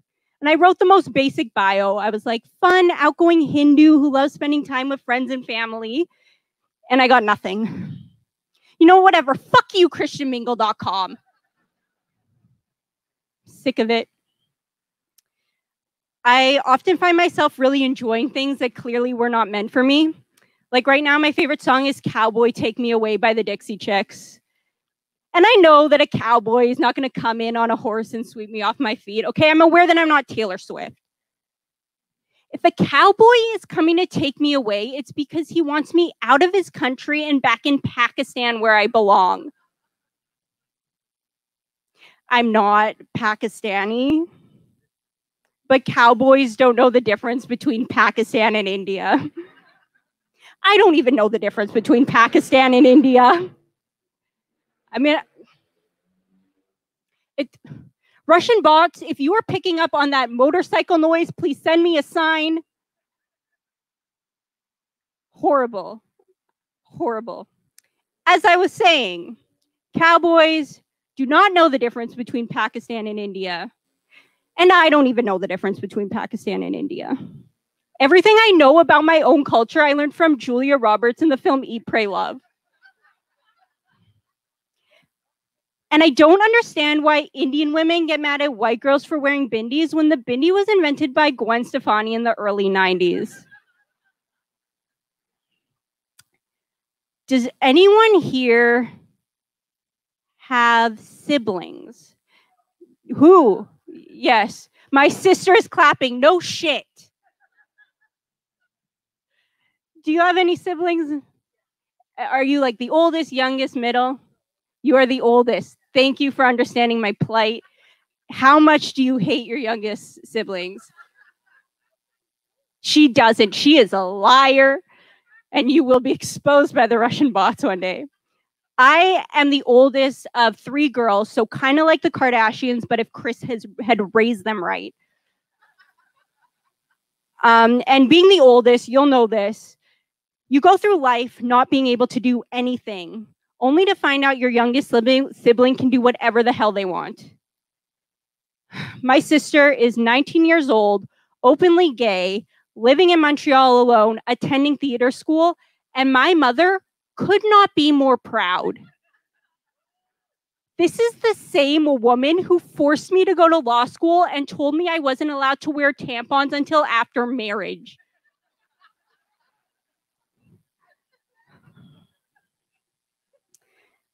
After my sister heard that joke, she said to my mom, "Did you tell Angeli she couldn't wear tampons until after marriage?" And my mom admitted it. She was like, "You know what? It was a different time. It was 2004. Yeah, really. My mom found marijuana amongst my sister's belongings. Do you know what she said? She said, "It's fine. You know what? It's legal now. It's better for you than smoking." This is the same woman who found tampons amongst my belongings and told me that they were the devil's tea bags. I'm not even going to tell you what she said about the Diva Cup.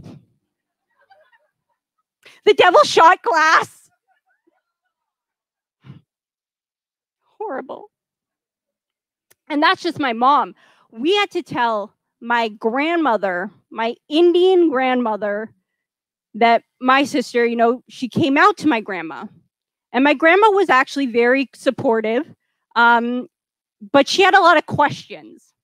So we were watching TV one day and she said, "Did you know that Ellen is lesbian?" I'm like, "Which one, Paige or DeGeneres?" "Ellen DeGeneres is lesbian too?" "I don't want your sister to marry Ellen DeGeneres." I'm like, "Grandma, the risk of that happening is very low." She's like, good. I want her to marry nice Indian girl like Kim Kardashian. Grandma, you do know that Kim Kardashian is not Indian, right? What? I don't like her anymore. My grandma's questions just got progressively worse. She was like, okay, but tell me something, okay? Tell me something. What about, okay, let me wait for this drama. I'm just waiting for the fire truck to end its drama. I am doing a show here. Your fire can wait. How dare they? Anyway, back to my grandmother's question. She said to me, okay, let me ask you a question, okay? Come here. Tell me what about what about God? I'm like, oh my God, thank God. Who the hell points with 2 fingers? Grandma, it's fine, okay? God loves lesbians. I think God loves all people. We will see about that. I want to do something now that literally every person told me not to. This is a segment that I like to call Feed the Trolls. So when I found out that I was going to do online Fringe, I was terrified of the internet people and the mean comments they would say about me. So I'm just going to read the mean comments together live. I think this is a great idea because someone great once said, the haters gonna hate.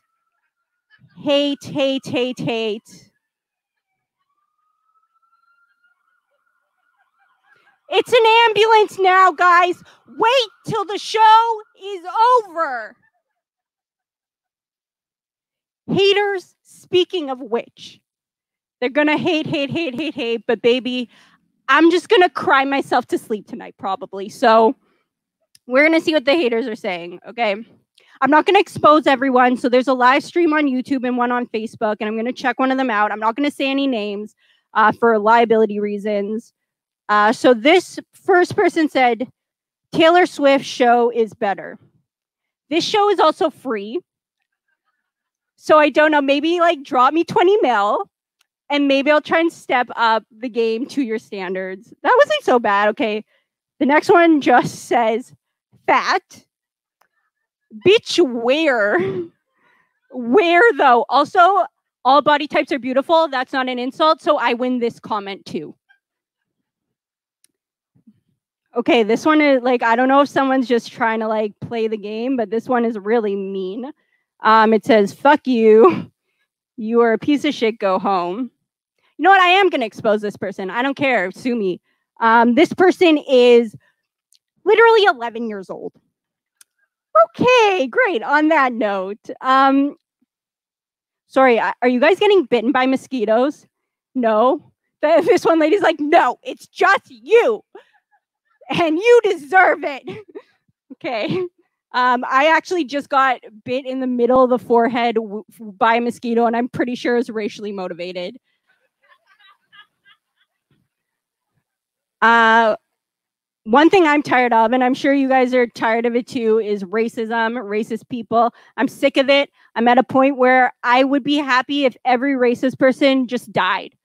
Like, I wouldn't kill them. I'm not telling you people to Russian bots, stand down. We're not going to kill anyone. But imagine if we just woke up one morning and all the racist people had just died in their sleep of natural causes. Those would be the most, okay, yeah, yes. Applause for death. We like it. That is what I'm trying to bring to the world. But those would be the most awkward funerals ever. Everyone would be like, we are here today because Aunt Karen lived. She is now in hell. Thank you. I'm so scared of the internet people now. They are going to go off.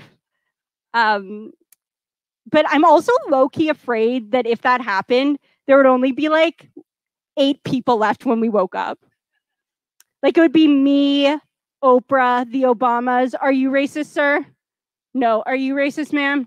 I've never seen people answer a question more quickly. I was like, are you racist? He said, no, no. I'm proud of that response. So yeah, it'd be me, Obama, all the Obamas, Oprah, and these two people. Everyone else is dead. Can you imagine if Oprah died? Everyone would be like, holy shit, Oprah was racist. Yeah, she didn't like Japanese people. What? Why? Connie Chung was her mortal enemy. Connie Chung is Chinese. I know, that's why Oprah was racist. Yeah, she also didn't like Indian people. What? Why? She once rode in a Duffy's taxi. Okay, that's still not a good thing, but okay. Yeah, and guess what? Oprah also didn't like white people. What? I'm just kidding. I'm just kidding. I'm just kidding. There's no such thing as racism against white people. I'm just kidding. I'm not kidding, but there are a lot of white people here, and I'm scared. I'm doing a super intense acting class right now, and one of my assignments was to meditate, and while doing so, ask a question to the universe, and let yourself get the wisdom of the universe and the strength of the universe. So the question I decided to ask the universe was, what funny new joke should I tell at Fringe tomorrow? And so I sat there for 20 minutes meditating on it. I had my notepad and pencil, and once the 20 minutes was over, all I had written down was farts. So obviously I wasn't satisfied with this universe advice, so I wrote to the universe's manager. I said, dear God, I wasn't happy with this advice. Can you help me out? And God wrote back and he was like, Angela, I don't manage the universe anymore. Satan has taken over. P.S. I only love lesbians. I was like, fair, fair. So I made an appointment with Satan. I went down to hell for our meeting, and he was very hospitable. He, before the meeting started, he was like, Angela, do you need anything? Can I get you anything? Water, tea, a shot? And I said, absolutely not. Because my mom told me what you make that with. And I am absolutely not interested. And Satan told me some scary news. He was like, Angela, things aren't looking good for you. You're probably going to end up down here. And I was like, well, what did I do? He said, Angela, it says here that you made jokes about child brides. That's horrible. You know, there's a special place in hell for women who don't support other women. That was a Taylor Swift quote. Clearly, none of you are true fans. Then he said, it said you made tasteless jokes about abortion and tampons. I'm like, that's fair. I did do that. You know what? That's fine. Then he said, finally, it says here that you were racist against white people. And I said, no. There is no such thing as being a racist against white people. And he said, I know, but there are a lot of white people here. And I'm scared. Thank you guys so much. You've been awesome.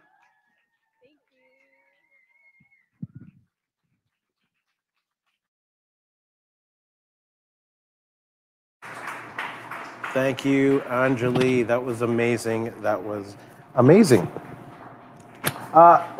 Just a reminder that in Fringe, performers get 100% of the box office. And we absolutely thank our funders and our donors. And we thank you guys for helping us at winnipegfringe.com and giving us charitable donations.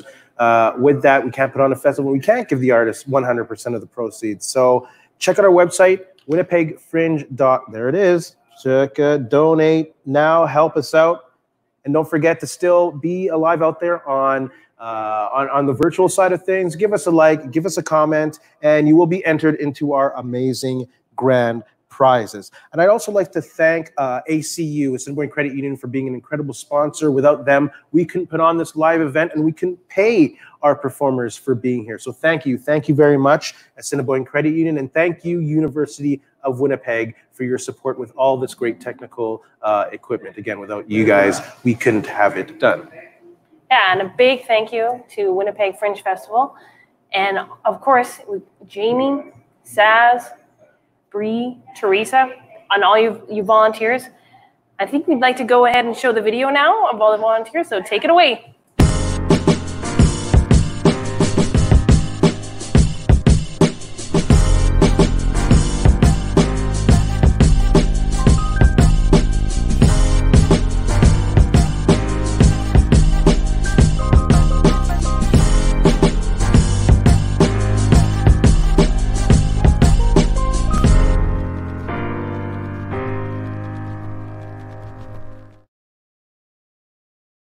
There we go.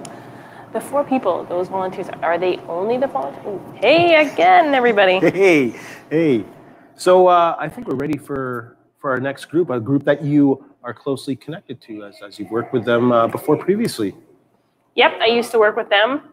We do an annual event called Les Mis, a group with different performers, cabaret, and Andrea Von Wickert, I've also performed with her before, and she will be performing next in our thing called by Sick and Twisted, Trigger Warning, Contagion. Written and performed by Andrea. You're live. Andrea is a white woman with short brown hair, wearing red coveralls with short rolled up sleeves. She sits outside in a grass clearing. She is surrounded by trees and the river flows behind her. The sun will make its journey into night throughout the course of this performance. Andrea.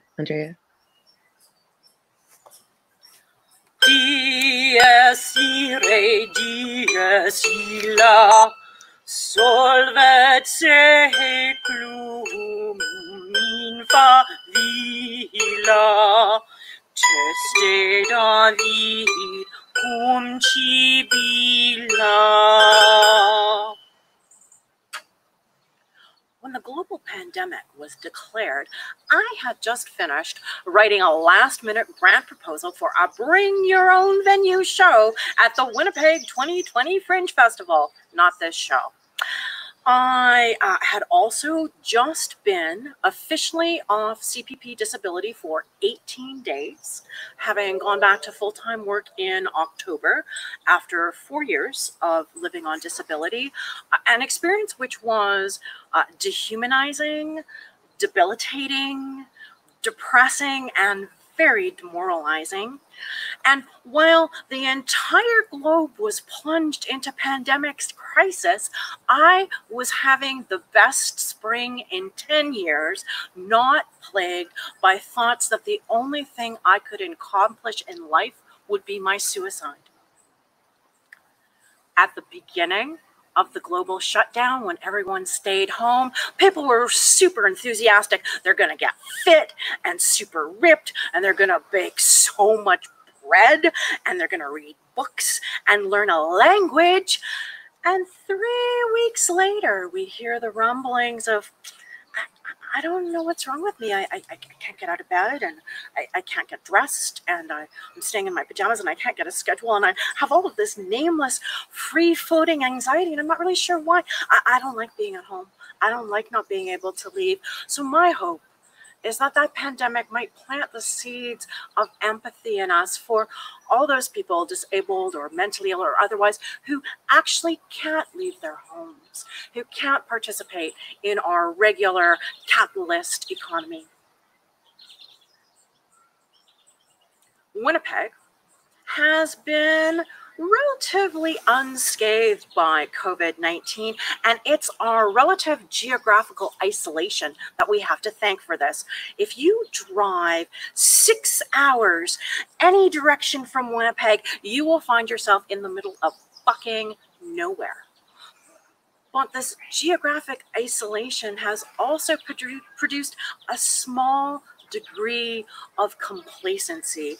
A few months ago, going out in public, grocery store, what have you, it was shocking to see how few people were wearing masks, how few people were social distancing. In fact, the safest I felt this summer was at the Justice for Black Lives Winnipeg rally, where everyone almost was wearing a mask. And you should give them money. It's Justice for, the number 4, Black Lives Winnipeg at gmail.com. They will accept your e-transfer right now. So just to put this in context for people in Manitoba who may not have really felt the full impact like a city like Milan, for example, or New York will have, is that Manitoba, as of today, has had a total of 335 cases of COVID-19. So that is the audience for one performance, plus all the people who couldn't get tickets, of a super popular show at the Warehouse Theatre at the Winnipeg Fringe Festival. That's all. Only 7 people have died, and really, that's a dinner party, or it's the board of directors of a small arts organization. It's really not a lot of people, and unfortunately, most of us won't know them.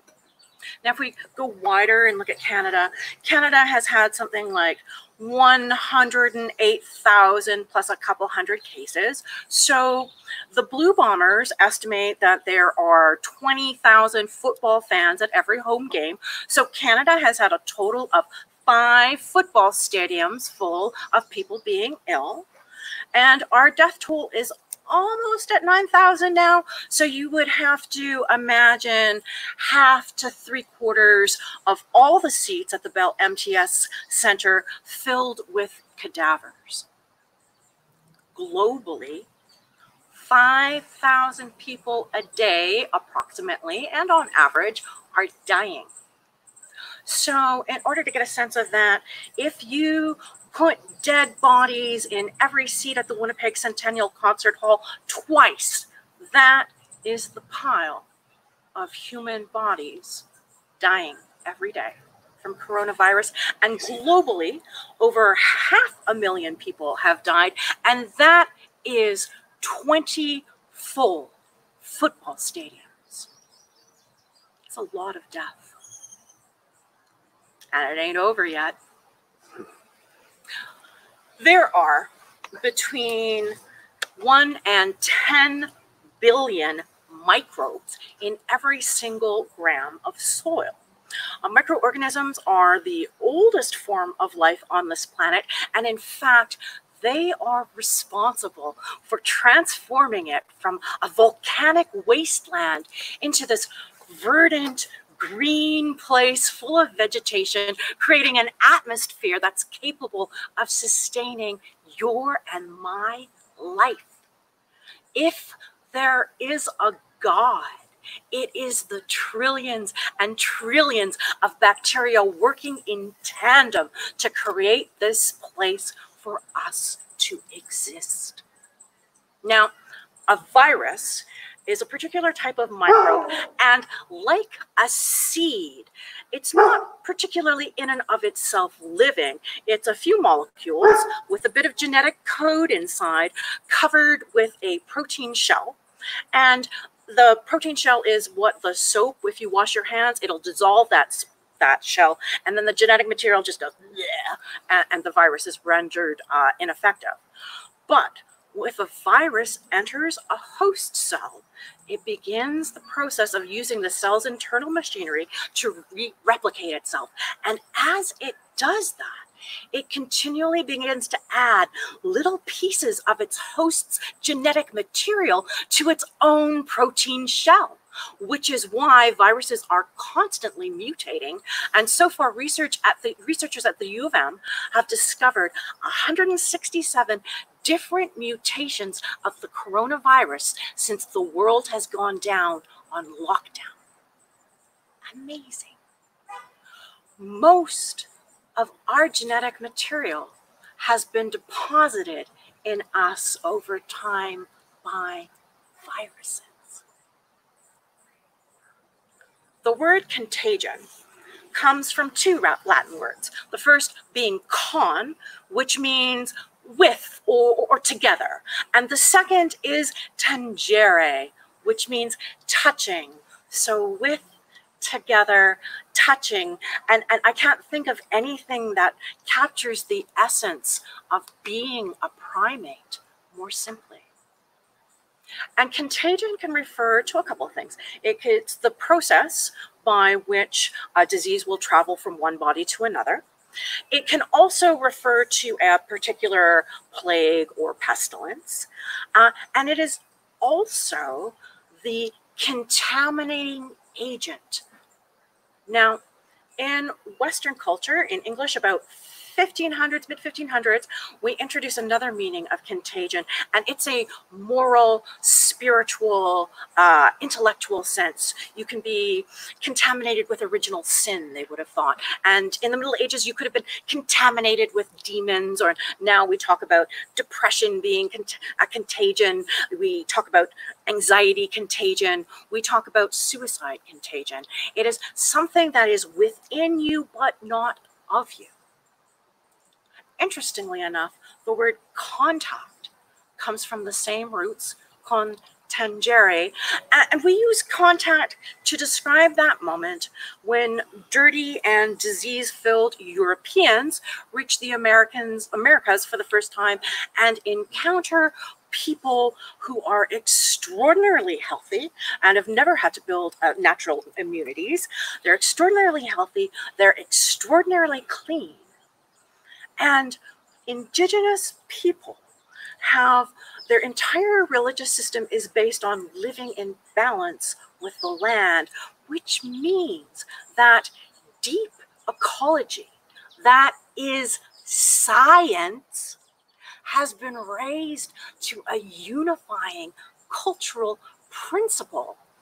Now, the Europeans encounter these sophisticated people and do not understand, and they project their own savagery upon them, because meanwhile, the European process of civilization has included ever-growing dense urban populations, epidemics combined with overpopulation, open sewers, poor hygiene, and a low life expectancy.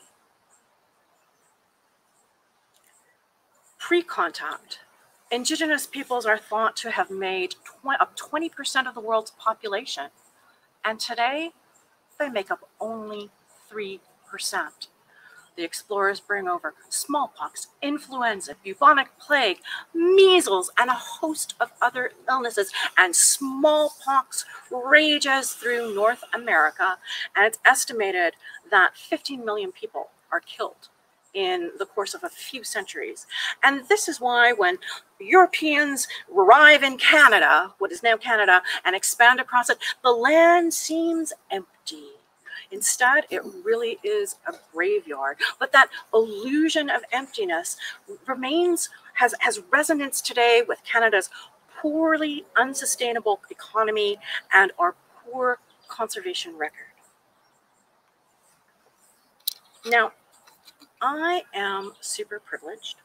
I have managed to drop out of not only art school, but I've dropped out of law school, journalism school, and graduate school. And it is only through my access to this elite education that I have learned the true history of bad bargaining between colonial governments and First Nations people.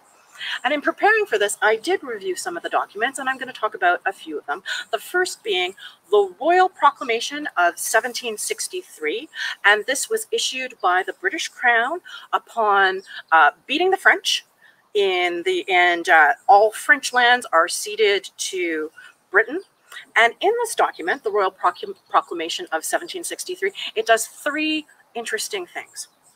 The first, it contains an apology and a recognition that in the past, settlers and explorers have not dealt with First Nations people fairly or well. So within this document is an ambition.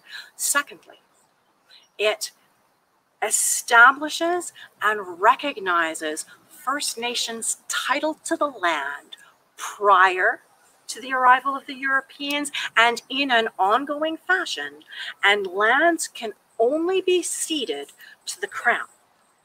Otherwise, no settler should occupy those lands. And thirdly, it recognizes that First Nations people are not a heterogeneous group, but are multiple nations, and that it is the obligation of the colonial government to bargain on a nation-to-nation basis. Yet, somehow, we fast forward to 1879 and the establishment of the Indian Act. Now, first off, this codifies Columbus's geographical mistake. This is not India. And the Indian Act, by its very name, it is a dual violence. First is in the erasure by its name of the numerous different First Nations into one homogeneous group. And second, the second violence is the policies and ideas that are contained within it and all of its subsequent revisions to this day. Now, I don't have time to talk about all of the atrocities that the Canadian government have committed against First Nations people, but we'll just bring up a few. Right now, today, our government has spent $2 billion fighting in the court so they don't have to fund First Nations children on reserve at par with every other child in Canada. $2 billion. And if we go back a little bit in the past, and the reserve system and the pass system that Indian Affairs first implemented was a huge inspiration to the South African government in its implementation of apartheid. And finally, the treatment of First Nations people in Canada by colonial governments was an inspiration to Adolf Hitler and the Nazis in their design of the final solution and the concentration camps. Now, somehow we seem to, at least if you're a good person, be able to acknowledge that the effect in World War II of a government wholeheartedly bent on the extermination of an entire people, that would yield traumatic results not only to the survivors of that genocidal intent, but to their children and their grandchildren. Yet I have noticed in Canada that we almost never apply the same compassion and grace to First Nations people who for over 153 years has been enduring genocidal governments in the land that is their birthright. A little bit closer to home, and I have to thank Anishinaabe scholar Nigan James Sinclair. I had the privilege of working for him in graduate school before I dropped out. But the story that I was taught before my elite education was that in 1811, the Scottish Selkirk settlers come to the confluence of the Red and Assiniboine rivers and establish the first agricultural community in what will be Manitoba. Yet, archaeological evidence shows that First Nations people have been farming corn and potatoes in the area of Netley Creek for over 1,000 years. And who do you think the Selkirk settlers got their seed from?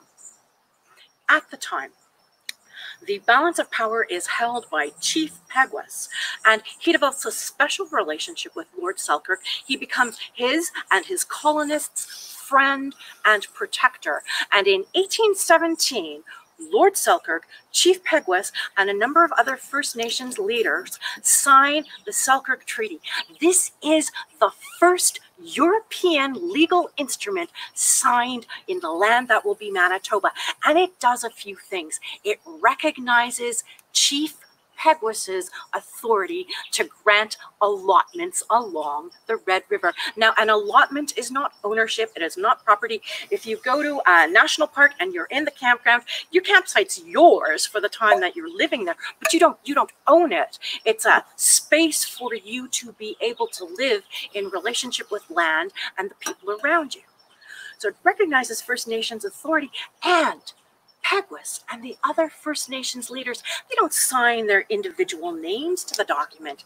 They make the mark of their clan symbol, which means that to them, this is about relationship. In the same way that the animals have welcomed humans into their family, Peguis is offering the new European settlers a place in this relationship with the land and all of the creatures occupying it. The first legal instrument in Manitoba recognizes First Nations law. But then 1870, Manitoba becomes part of Canada. In 1871, Treaty Number 1 is signed. And in the meantime, Chief Peguis and his descendants, they have Christianized, they have anglicized their names, and at the urging of Anglican missionaries, they have settled in the St. Peter's Reserve, which is sort of North Selkirk, and they have developed a successful agricultural community. They have done everything their colonial partners in this brave new society they're developing have asked. They have a successful agricultural economy. And as Canada, after Canada is formed and more white people come into the area, there's a problem with that. There's a bunch of dirty Indians on this prime agricultural land, but now with these stupid laws, there has to be a legal vote to get them to cede their land, and 3 times. The St. Peter's Reserve people make it clear, no, we do not want to leave. So a plan is hatched by the colonial government, and in September 1907, government agents come on a ship to Netley Creek. And they meet there's so many people that meet the boat from the St. Peter's Reserve that the agents realized that if they took this vote right now, they would lose. So instead, they do a little backroom dealing with certain First Nations, promising more money and more land if they vote to secede the community. They ply people with alcohol, and they learn that in 4 days, everyone in the community is going to be going hunting and fishing. So they make a plan for a meeting that day when most people are out of the community, and they put up a sign in English in the store. Now, nobody goes to the store every day these days. You don't go to the store every week. You maybe go to the store once a month, but they place a little sign there. And yet the day arrives and still like 200 people show up. So they're actually not allowed into the store where the meeting is happening in English in a community where no one speaks it. And in fact, the only words said in Cree were, "Hey, everybody want $90? Come stand over here." Yet, miraculously, the vote is 97 to 108 to leave. And suddenly, the government agents pull out this piece of paper, and a document about this land sale is suddenly presented. It's almost, well, you have to remember, there are no printers. There are no fax machines. There's no way of instantaneously producing a legal document in those days. It's almost like this whole thing was a fait accompli from the beginning. We don't even know if the people who voted were actually reserve members. And in the next years, the government forcibly relocates the members of the St. Peter's Reserve and gives their land that they have farmed, that they have put their blood, sweat, and tears to develop into, gives them to white people, white settlers, and the white settler accrue the value of First Nations labor. So where does that leave us? Well, right now, the first thing for sure is that no act of will away the coronavirus, nor can we, by an act of will, return to some kind of old normal. There is no more old normal. This is the beginning of the new normal. And we don't even have enough information about the pandemic to know what the right questions are to ask about it. And how well was that old normal working anyway when the gap between the really rich and the rest of us is increasing? during the bubonic plague, what would happen is at times is that plague victims would be shut into their houses and the windows and doors would be boarded up and they would be abandoned. And that reminds me of all of the old people in Ontario and Quebec dying in their own feces and urine in personal care homes. And that just sounds like a terrible way to be as a society. But we won, I hear some white people saying. The social Darwinist fantasy of survival of the fittest is irrelevant. We are a global population of 8 billion people. Most of us can't feed ourselves. Most of us can't clothe ourselves. Most of us can't build our own homes. We are globally interdependent. And right now we have a chance to practice the global cooperation that we will need when climate change rains down on us. So I want to sit on a patio and have a drink. I want hockey. I want a haircut. Is this a time where we want to talk about what's me and mine and ownership and property? Or maybe we need to take lessons of politics of relationships. Relationships not only between all human beings, but between all living creatures. And wouldn't it be a beautiful thing if what the pandemic taught us was that our most vulnerable citizens need to be taken care of in order to protect all of us? Is that all there is? Is that all there is? If that's all there is, my friend, then let's keep dancing, but stay 6 feet apart. Let's bring out the booze and have a ball. If that's all there is.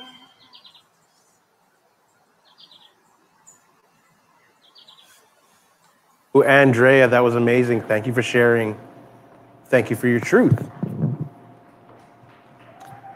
It's 9:30-ish, and I'm hungry. I didn't have dinner. Usually, right now about Fringe, I'd be having like some mini donuts to get me through the night. Oh, absolutely. I love those. But I'm actually craving something else right now. Oh. What could it be? Pizza? No, that's boring. Something different. Something would satisfy me, satisfy the soul. You know what I mean? Some gelati from New Cheese? No, not that. So I can almost smell it. I feel like I can smell it in the air. Hey guys, sorry to interrupt, but did you guys order skip the dishes? No. Because India Palace just showed up with Yes, they answered to my prayers. I didn't order it, but I will take it. India Palace. I've been talking about butter. That was what I was. Yes. That's the stuff right my there. gosh. Here's the butter chicken. Oh, that's so fringy. So fringy. I got my samosa. I want to dig in right now. You can dig in right now. But we got a let them watch us. So other than butter chicken, what do you like having at the Fringe? Well, let me think now. I mean, I have to say I love the mini donuts. Yeah. I'm a strong supporter. Yeah. How about you at home? Tell us what your favorite food is, what your favorite food vendor, pizza, KYU grill, falafels, New Cheese gelati. Give them a holler and don't forget to visit them. Check out their websites across the city. Samosas, yes. New Cheese, India Palace. What else do we got? Oh my gosh. Beer. Corey Wojcik and beer. Beer's a food group. Yeah, we talked about that last night, I think. Oh yeah, it's the liquid diet, right? Yeah, whatever gets you through the Fringe. Yeah, it helps the digestion. Okay, first bite. Try. Let's see what happens here. You bet. Oh my gosh, this tastes like Fringe. Oh my goodness. Let me just, Yeah, that's not COVID friendly, but that's okay, man. I love you. It's fine. Try the samosas. See what's up with that. Oh. Win-win. Oh. Win-win. Perfection. You know what? We have a very special guest. One of Winnipeg Fringe's, one of the Canadian Fringe's favorites. From Victoria, BC, I believe, we have Mike Delamont joining us. How's it going, brother? Hey. I'm just going to get Mike's sound here. I can't hear you, Mike. You got to unmute yourself, I believe, Mike, in this age of technology. How about now? How about there now? You go. You have to be your own tech. There I can we hear you go. now. I can hear you now. It worked 2 seconds ago. It's already falling apart. How was your food? Oh, it's fabulous. It's fabulous. Do you have a favorite Fringe food? I saw you holler last night. I don't know. I always go to Shawarma Khan. Mm-hmm. But I feel like that's not the pizza truck at the Fringe. That's a go-to. And yes. Yeah. It's a The pretty wood-fired beautiful pizza. place. Nice. Yeah, it's so good. It's so good. We miss you in How's it Winnipeg, going man. for you guys? Oh, we were just talking about. I bumped into Charlie Ross from One Man Star Wars last night, and he's like, "We should be in Winnipeg right now." And I was like, "Yeah, we should. It's weird to not be there." So, yeah, but it's been lovely to be able to watch and see everybody doing their shows in this weird little time we're in. So it's pretty cool. Yeah. Absolutely. Yeah, sorry. I'm just enjoying the food so much. I'm lost in the food. You should be. You should be. If I could choose me or food, it would always be food. Food is a much better choice. Oh, absolutely. You're speaking to my heart, man. It's Good. right there. Good.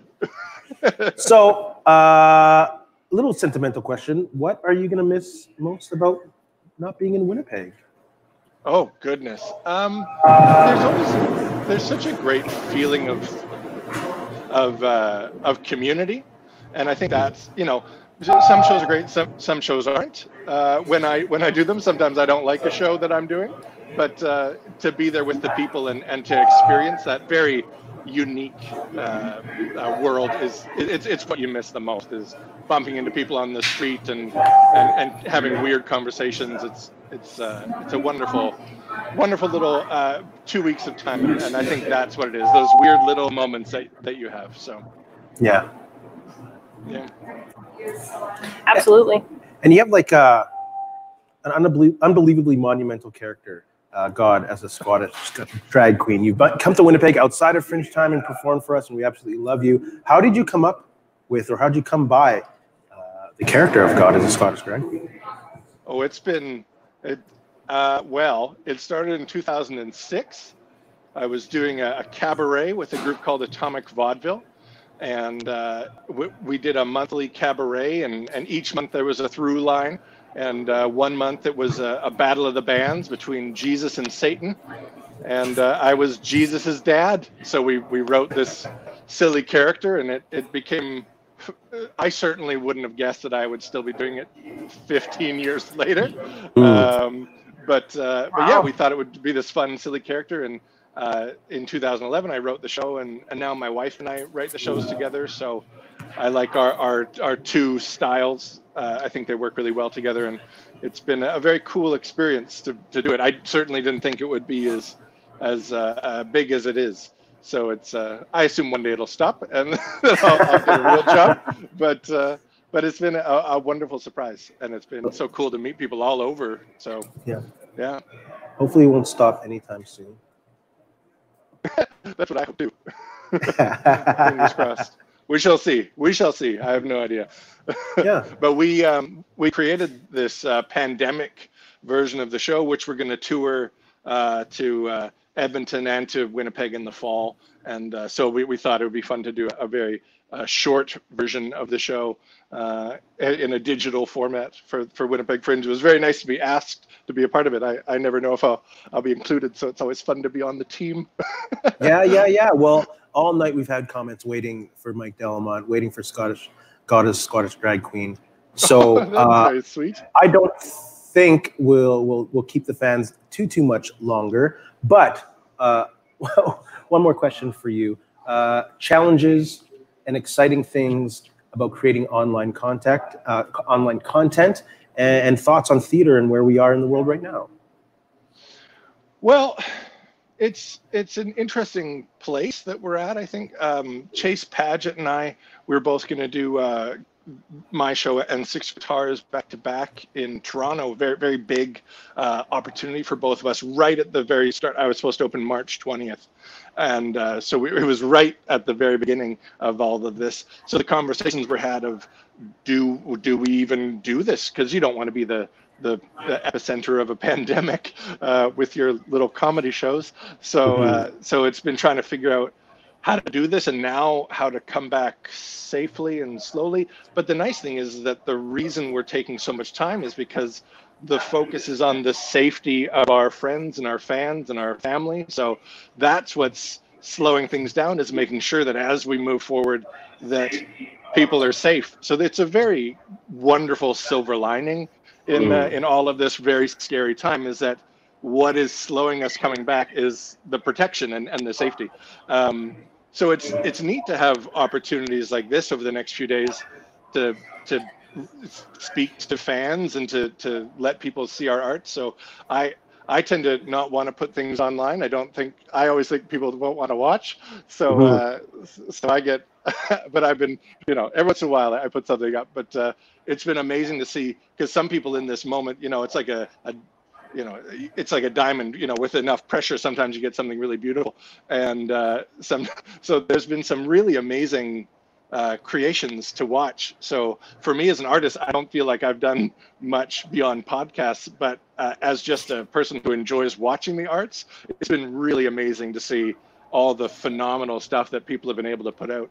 So it's a scary time, but it's a very, very inspirational time. So yeah, exactly. Well, thank you so much for being with us. Oh, thanks for having me.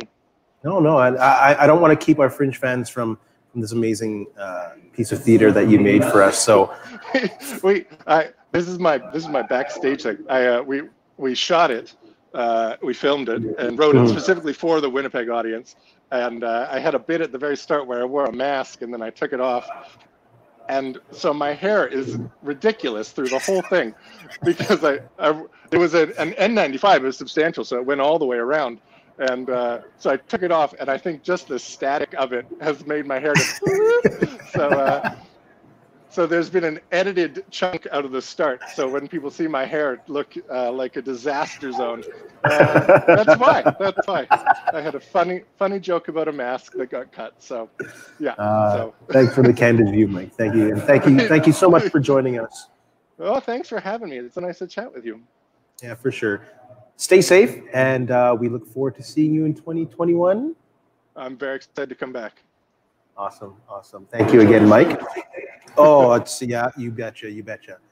So we have God is a Scottish Drag Queen, a special pandemic edition. Please enjoy. Yay. God is a 40-plus white drag queen wearing a purple and green floral duster, black framed glasses, and a short black wig with a chin-length bob.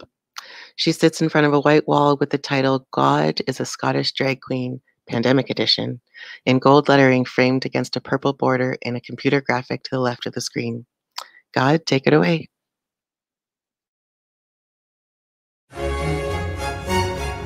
Hello and welcome to a very special pandemic edition of God is a Scottish Drag Queen.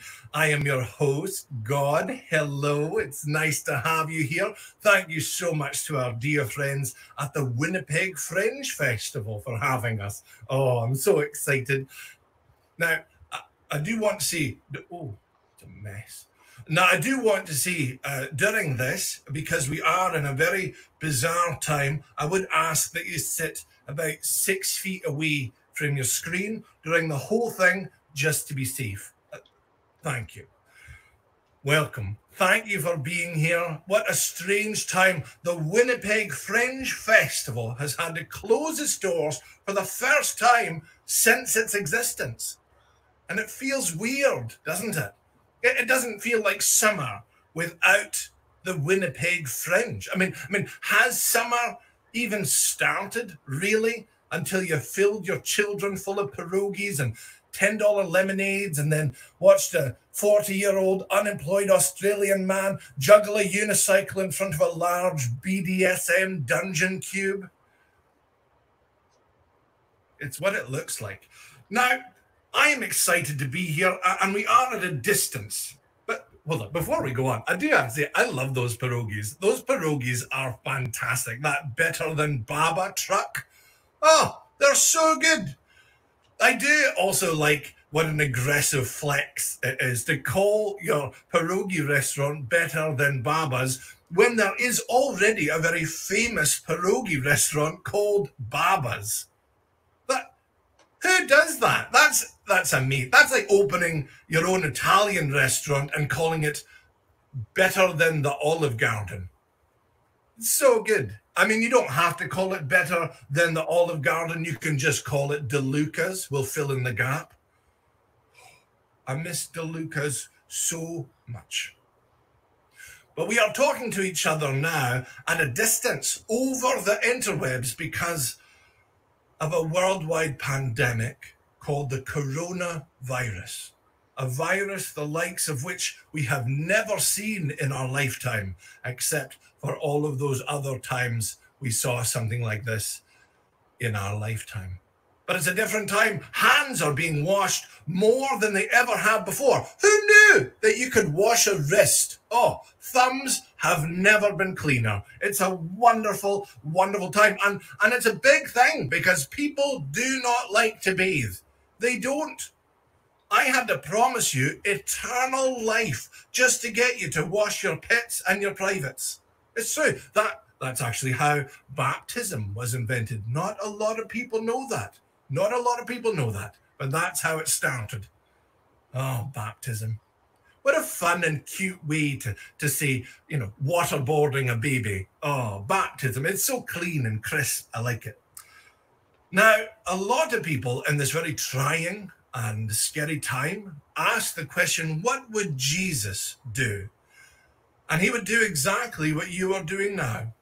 He would bathe and then quarantine, because that's what Jesus did. He did. After Jesus was baptized, he went into the desert for 40 days. That's where the phrase quarantine comes from, is from Jesus' time in the desert. The word quarantine comes from the Italian word quaranta, which means 40, or quarantina, which translates roughly to 40 days.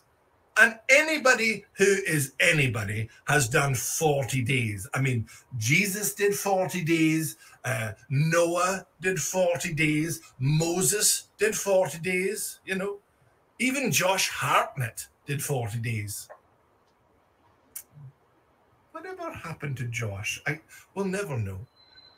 But we are well beyond 40 days now. We have done 40 days 4 times over. We have been in this weird limbo now for 120 days. That's a long time. Even Jesus has tried a White Claw, you know, made that fancy TikTok coffee. I was going to say he tried his hand at making sourdough bread, but we all know how good Jesus is with the loaves of bread. Oh, so good. They're so crispy on the outside, fresh on the inside. Ah, they're delightful. You should see him with fishes and with wine. Oh, so good. During this time, people have chosen to wear masks. I had one. I don't know where it went. But people are wearing masks to not only protect themselves, but to protect their community. Lots of people wearing masks. Lots of people wearing masks wrong.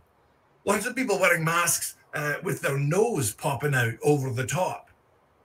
No, that's not how you wear a mask. Wearing a mask with your nose popping out over the top is like wearing trousers with your dick sticking out the zipper. Refreshing? Yes. Appropriate? No. But the world is starting to open up. People are starting to courageously walk into the streets to see what's happening. You know, businesses are starting to open their doors again. Even professional sports are starting to come back. Hockey is coming back. That's right. The NHL will start filming games inside empty arenas. Can you imagine that? being a hockey team with absolutely no fans in the arena? Well, I guess for the people of Winnipeg, that's probably not that far-fetched. But for other teams, oh, heartbreaking. Just heartbreaking. I can't even see you right now, and I know that you are so angry. It delights my whole heart. But it's not just sports that are coming back either. Other businesses are opening. Thermia Spa is now open again. Oh, yeah, because that's what you want to do. You want to go into a nice hot steam room with a total stranger during a pandemic. Oh, thanks for visiting the coronavirus express lane. Some places should not be open. But during this time, this unprecedented time, the world has been shaken by a virus which at this point has taken more than 500,000 lives. It has also been shaken up by a long overdue change in the narrative and a fight for equality with the now very famous Black Lives Matter movement. For those of you that are living under a rock and haven't seen the news, Black Lives Matter protests took to the streets. They stormed government offices with large, heavily armed assault rifles, and the police stood by and quietly watched. That can't be right. Oh, sorry, I got it wrong. Sorry. It was white people protesting that they wanted to go outside during a pandemic without masks. They were the ones that stormed government buildings with assault rifles, and the police did nothing. Turns out the Black Lives Matter movement, where people were protesting for equal rights and against police brutality, they were tear-gassed, beaten, and shot at with rubber bullets. So, yeah. That's where we're at in 2020. I am excited. I am excited for when the arts comes back, when live arts comes back. I'm excited to see the change, to hear stories of people of color, to have artists of color tell their stories, because those stories are important and deserve to be heard. The Bible is filled with stories of people of color. Now, don't tell white people this, but other than the Romans, there's no white people in that book. Not a one. Everyone is a person of color in the Bible except for the Romans. And I know, even Jesus, that painting that your nan has on her wall of white Jesus, yeah, it's a fake. Jesus never looked like that. My son is a bearded, brown-skinned Palestinian Jew with a Mexican name. He tried to come back a few years ago, but the Americans kept him in secondary holding ever since. It's a good joke. But people are angry. People want their flags and their statues. They want their statues because that's how people learn about history, from statues. No! Nobody learns about history from statues. The only thing that anybody could possibly learn from a statue is that back in the day, politicians and warriors were large metal green men covered in bird shit. Oh, majestic. People learn from stories. They learn from museums as well. Museums wonderfully adapt with the times. They tell new stories. As things change, they adapt with how things are told. And no museum in the world would entirely ignore a marginalized group's story.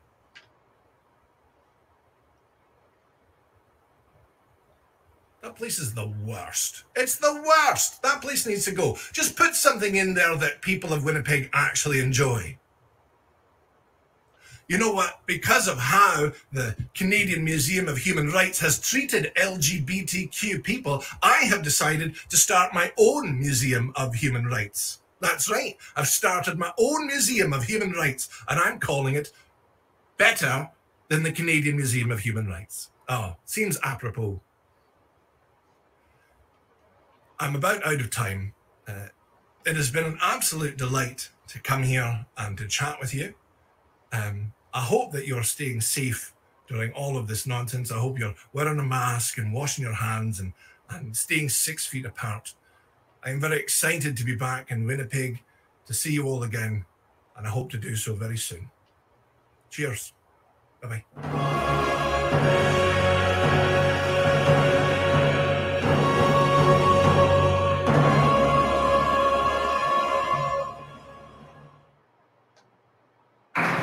Thank you, Mike. Thank you so much. That was amazing. How was the meal? Oh, fully satisfied. Very delicious. Excellent, excellent. That's what we got to do at the Fringe. Like, come day 9, 10, 11, you just got to fill yourself with food so you can keep on going till day 12.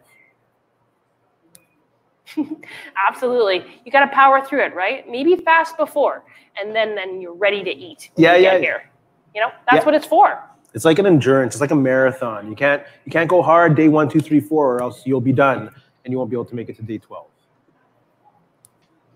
Absolutely. You know, it's not a sprint. It's exactly as you said, a marathon. You got to Yeah. keep going, make it to the end. Yeah. Friends at home, don't forget, like, comment, say hello, leave a message for our performers. You know what we haven't done? What? We haven't visited the people outside yet. What? Yeah. That's right. We haven't seen them all night. We should probably go check them out. Absolutely. Okay, we're gonna go check out the people Ready to go? outside. Let's go. What? Yeah. That's right. We haven't seen them all night. We should probably go check them out. Okay. All right. Check out the people outside. Let's go. Yo, what's up, people outside? How's everyone doing? Yeah, I think that's us right there. Are we on the screen? Yo, what's up, people outside? How's everyone doing? Here we go. Are we live? We're live outside. Hello? Hello? There you are. I'm looking at the screen when we're delayed, and we're delayed. How's everyone doing outside? Oh, I'm sorry. Thank you. Excellent, excellent, excellent. I hope you have been paying attention because we had some bits of trivia that we shout out before. So we're going to do a prize draw for a $50 gift certificate to Liquor Marts if you can answer the trivia question. First question of the night is, what was the first performance? What year did 100 Decibels perform at the Fringe? 2014. Wait. Hey, we got a winner. And that's for the folks online too. I should have said that, but now you know the answer. But answer quick online. And you can also win a prize package. So once again, what was that question? Oh yeah, so the question again was, what was the first time 100 Decibels performed here at the Winnipeg Fringe? So online, give us some responses. We'll look for who the winner is. And we actually have a very special presentation. Usually when we're at the Fringe, I am the outdoor site manager. I'm in the exchange for 12 days out in the heat, out in the rain, out with the volunteers. And it's a very special place for me. So I'm absolutely heartbroken that it won't happen. So here is a video for the outdoor site.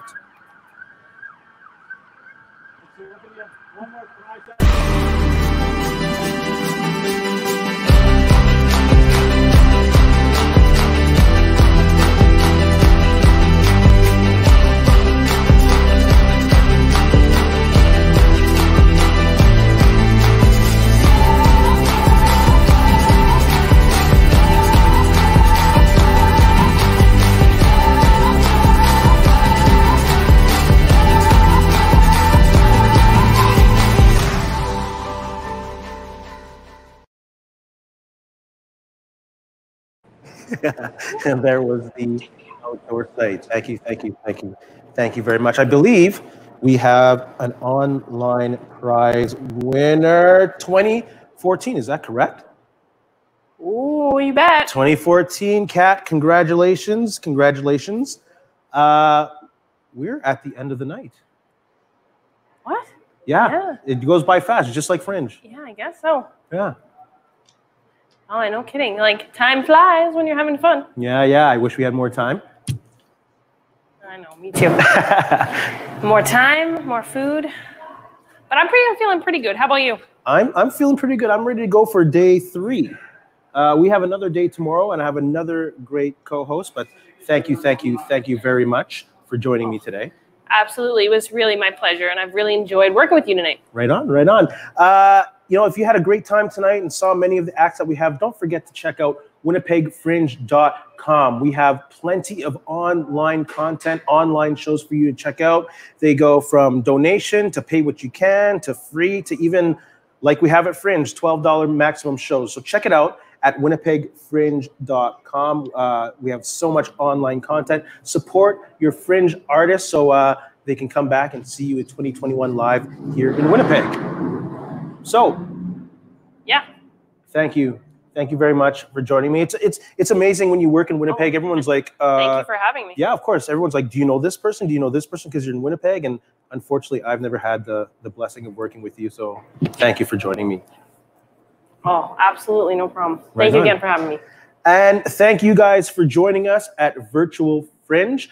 I will figure out this camera too. I'll figure it out one day. We're only halfway through. Maybe day 3, day 4, I'll get this camera thing going. Anyways, join us here tomorrow. We have another amazing group of artists, amazing group of Fringe artists that you can come and support and watch online for free, and we can be with you virtually yours. Don't forget to hashtag WPG Fringe. Leave comments, leave likes, get into the grand prize, and we will see you tomorrow. Stretch for me. I'm getting called in the ear. Stretch for me. Time. So, next year Fringe. Are you planning to participate? Yeah. Well, hopefully, hopefully we can perform in person again.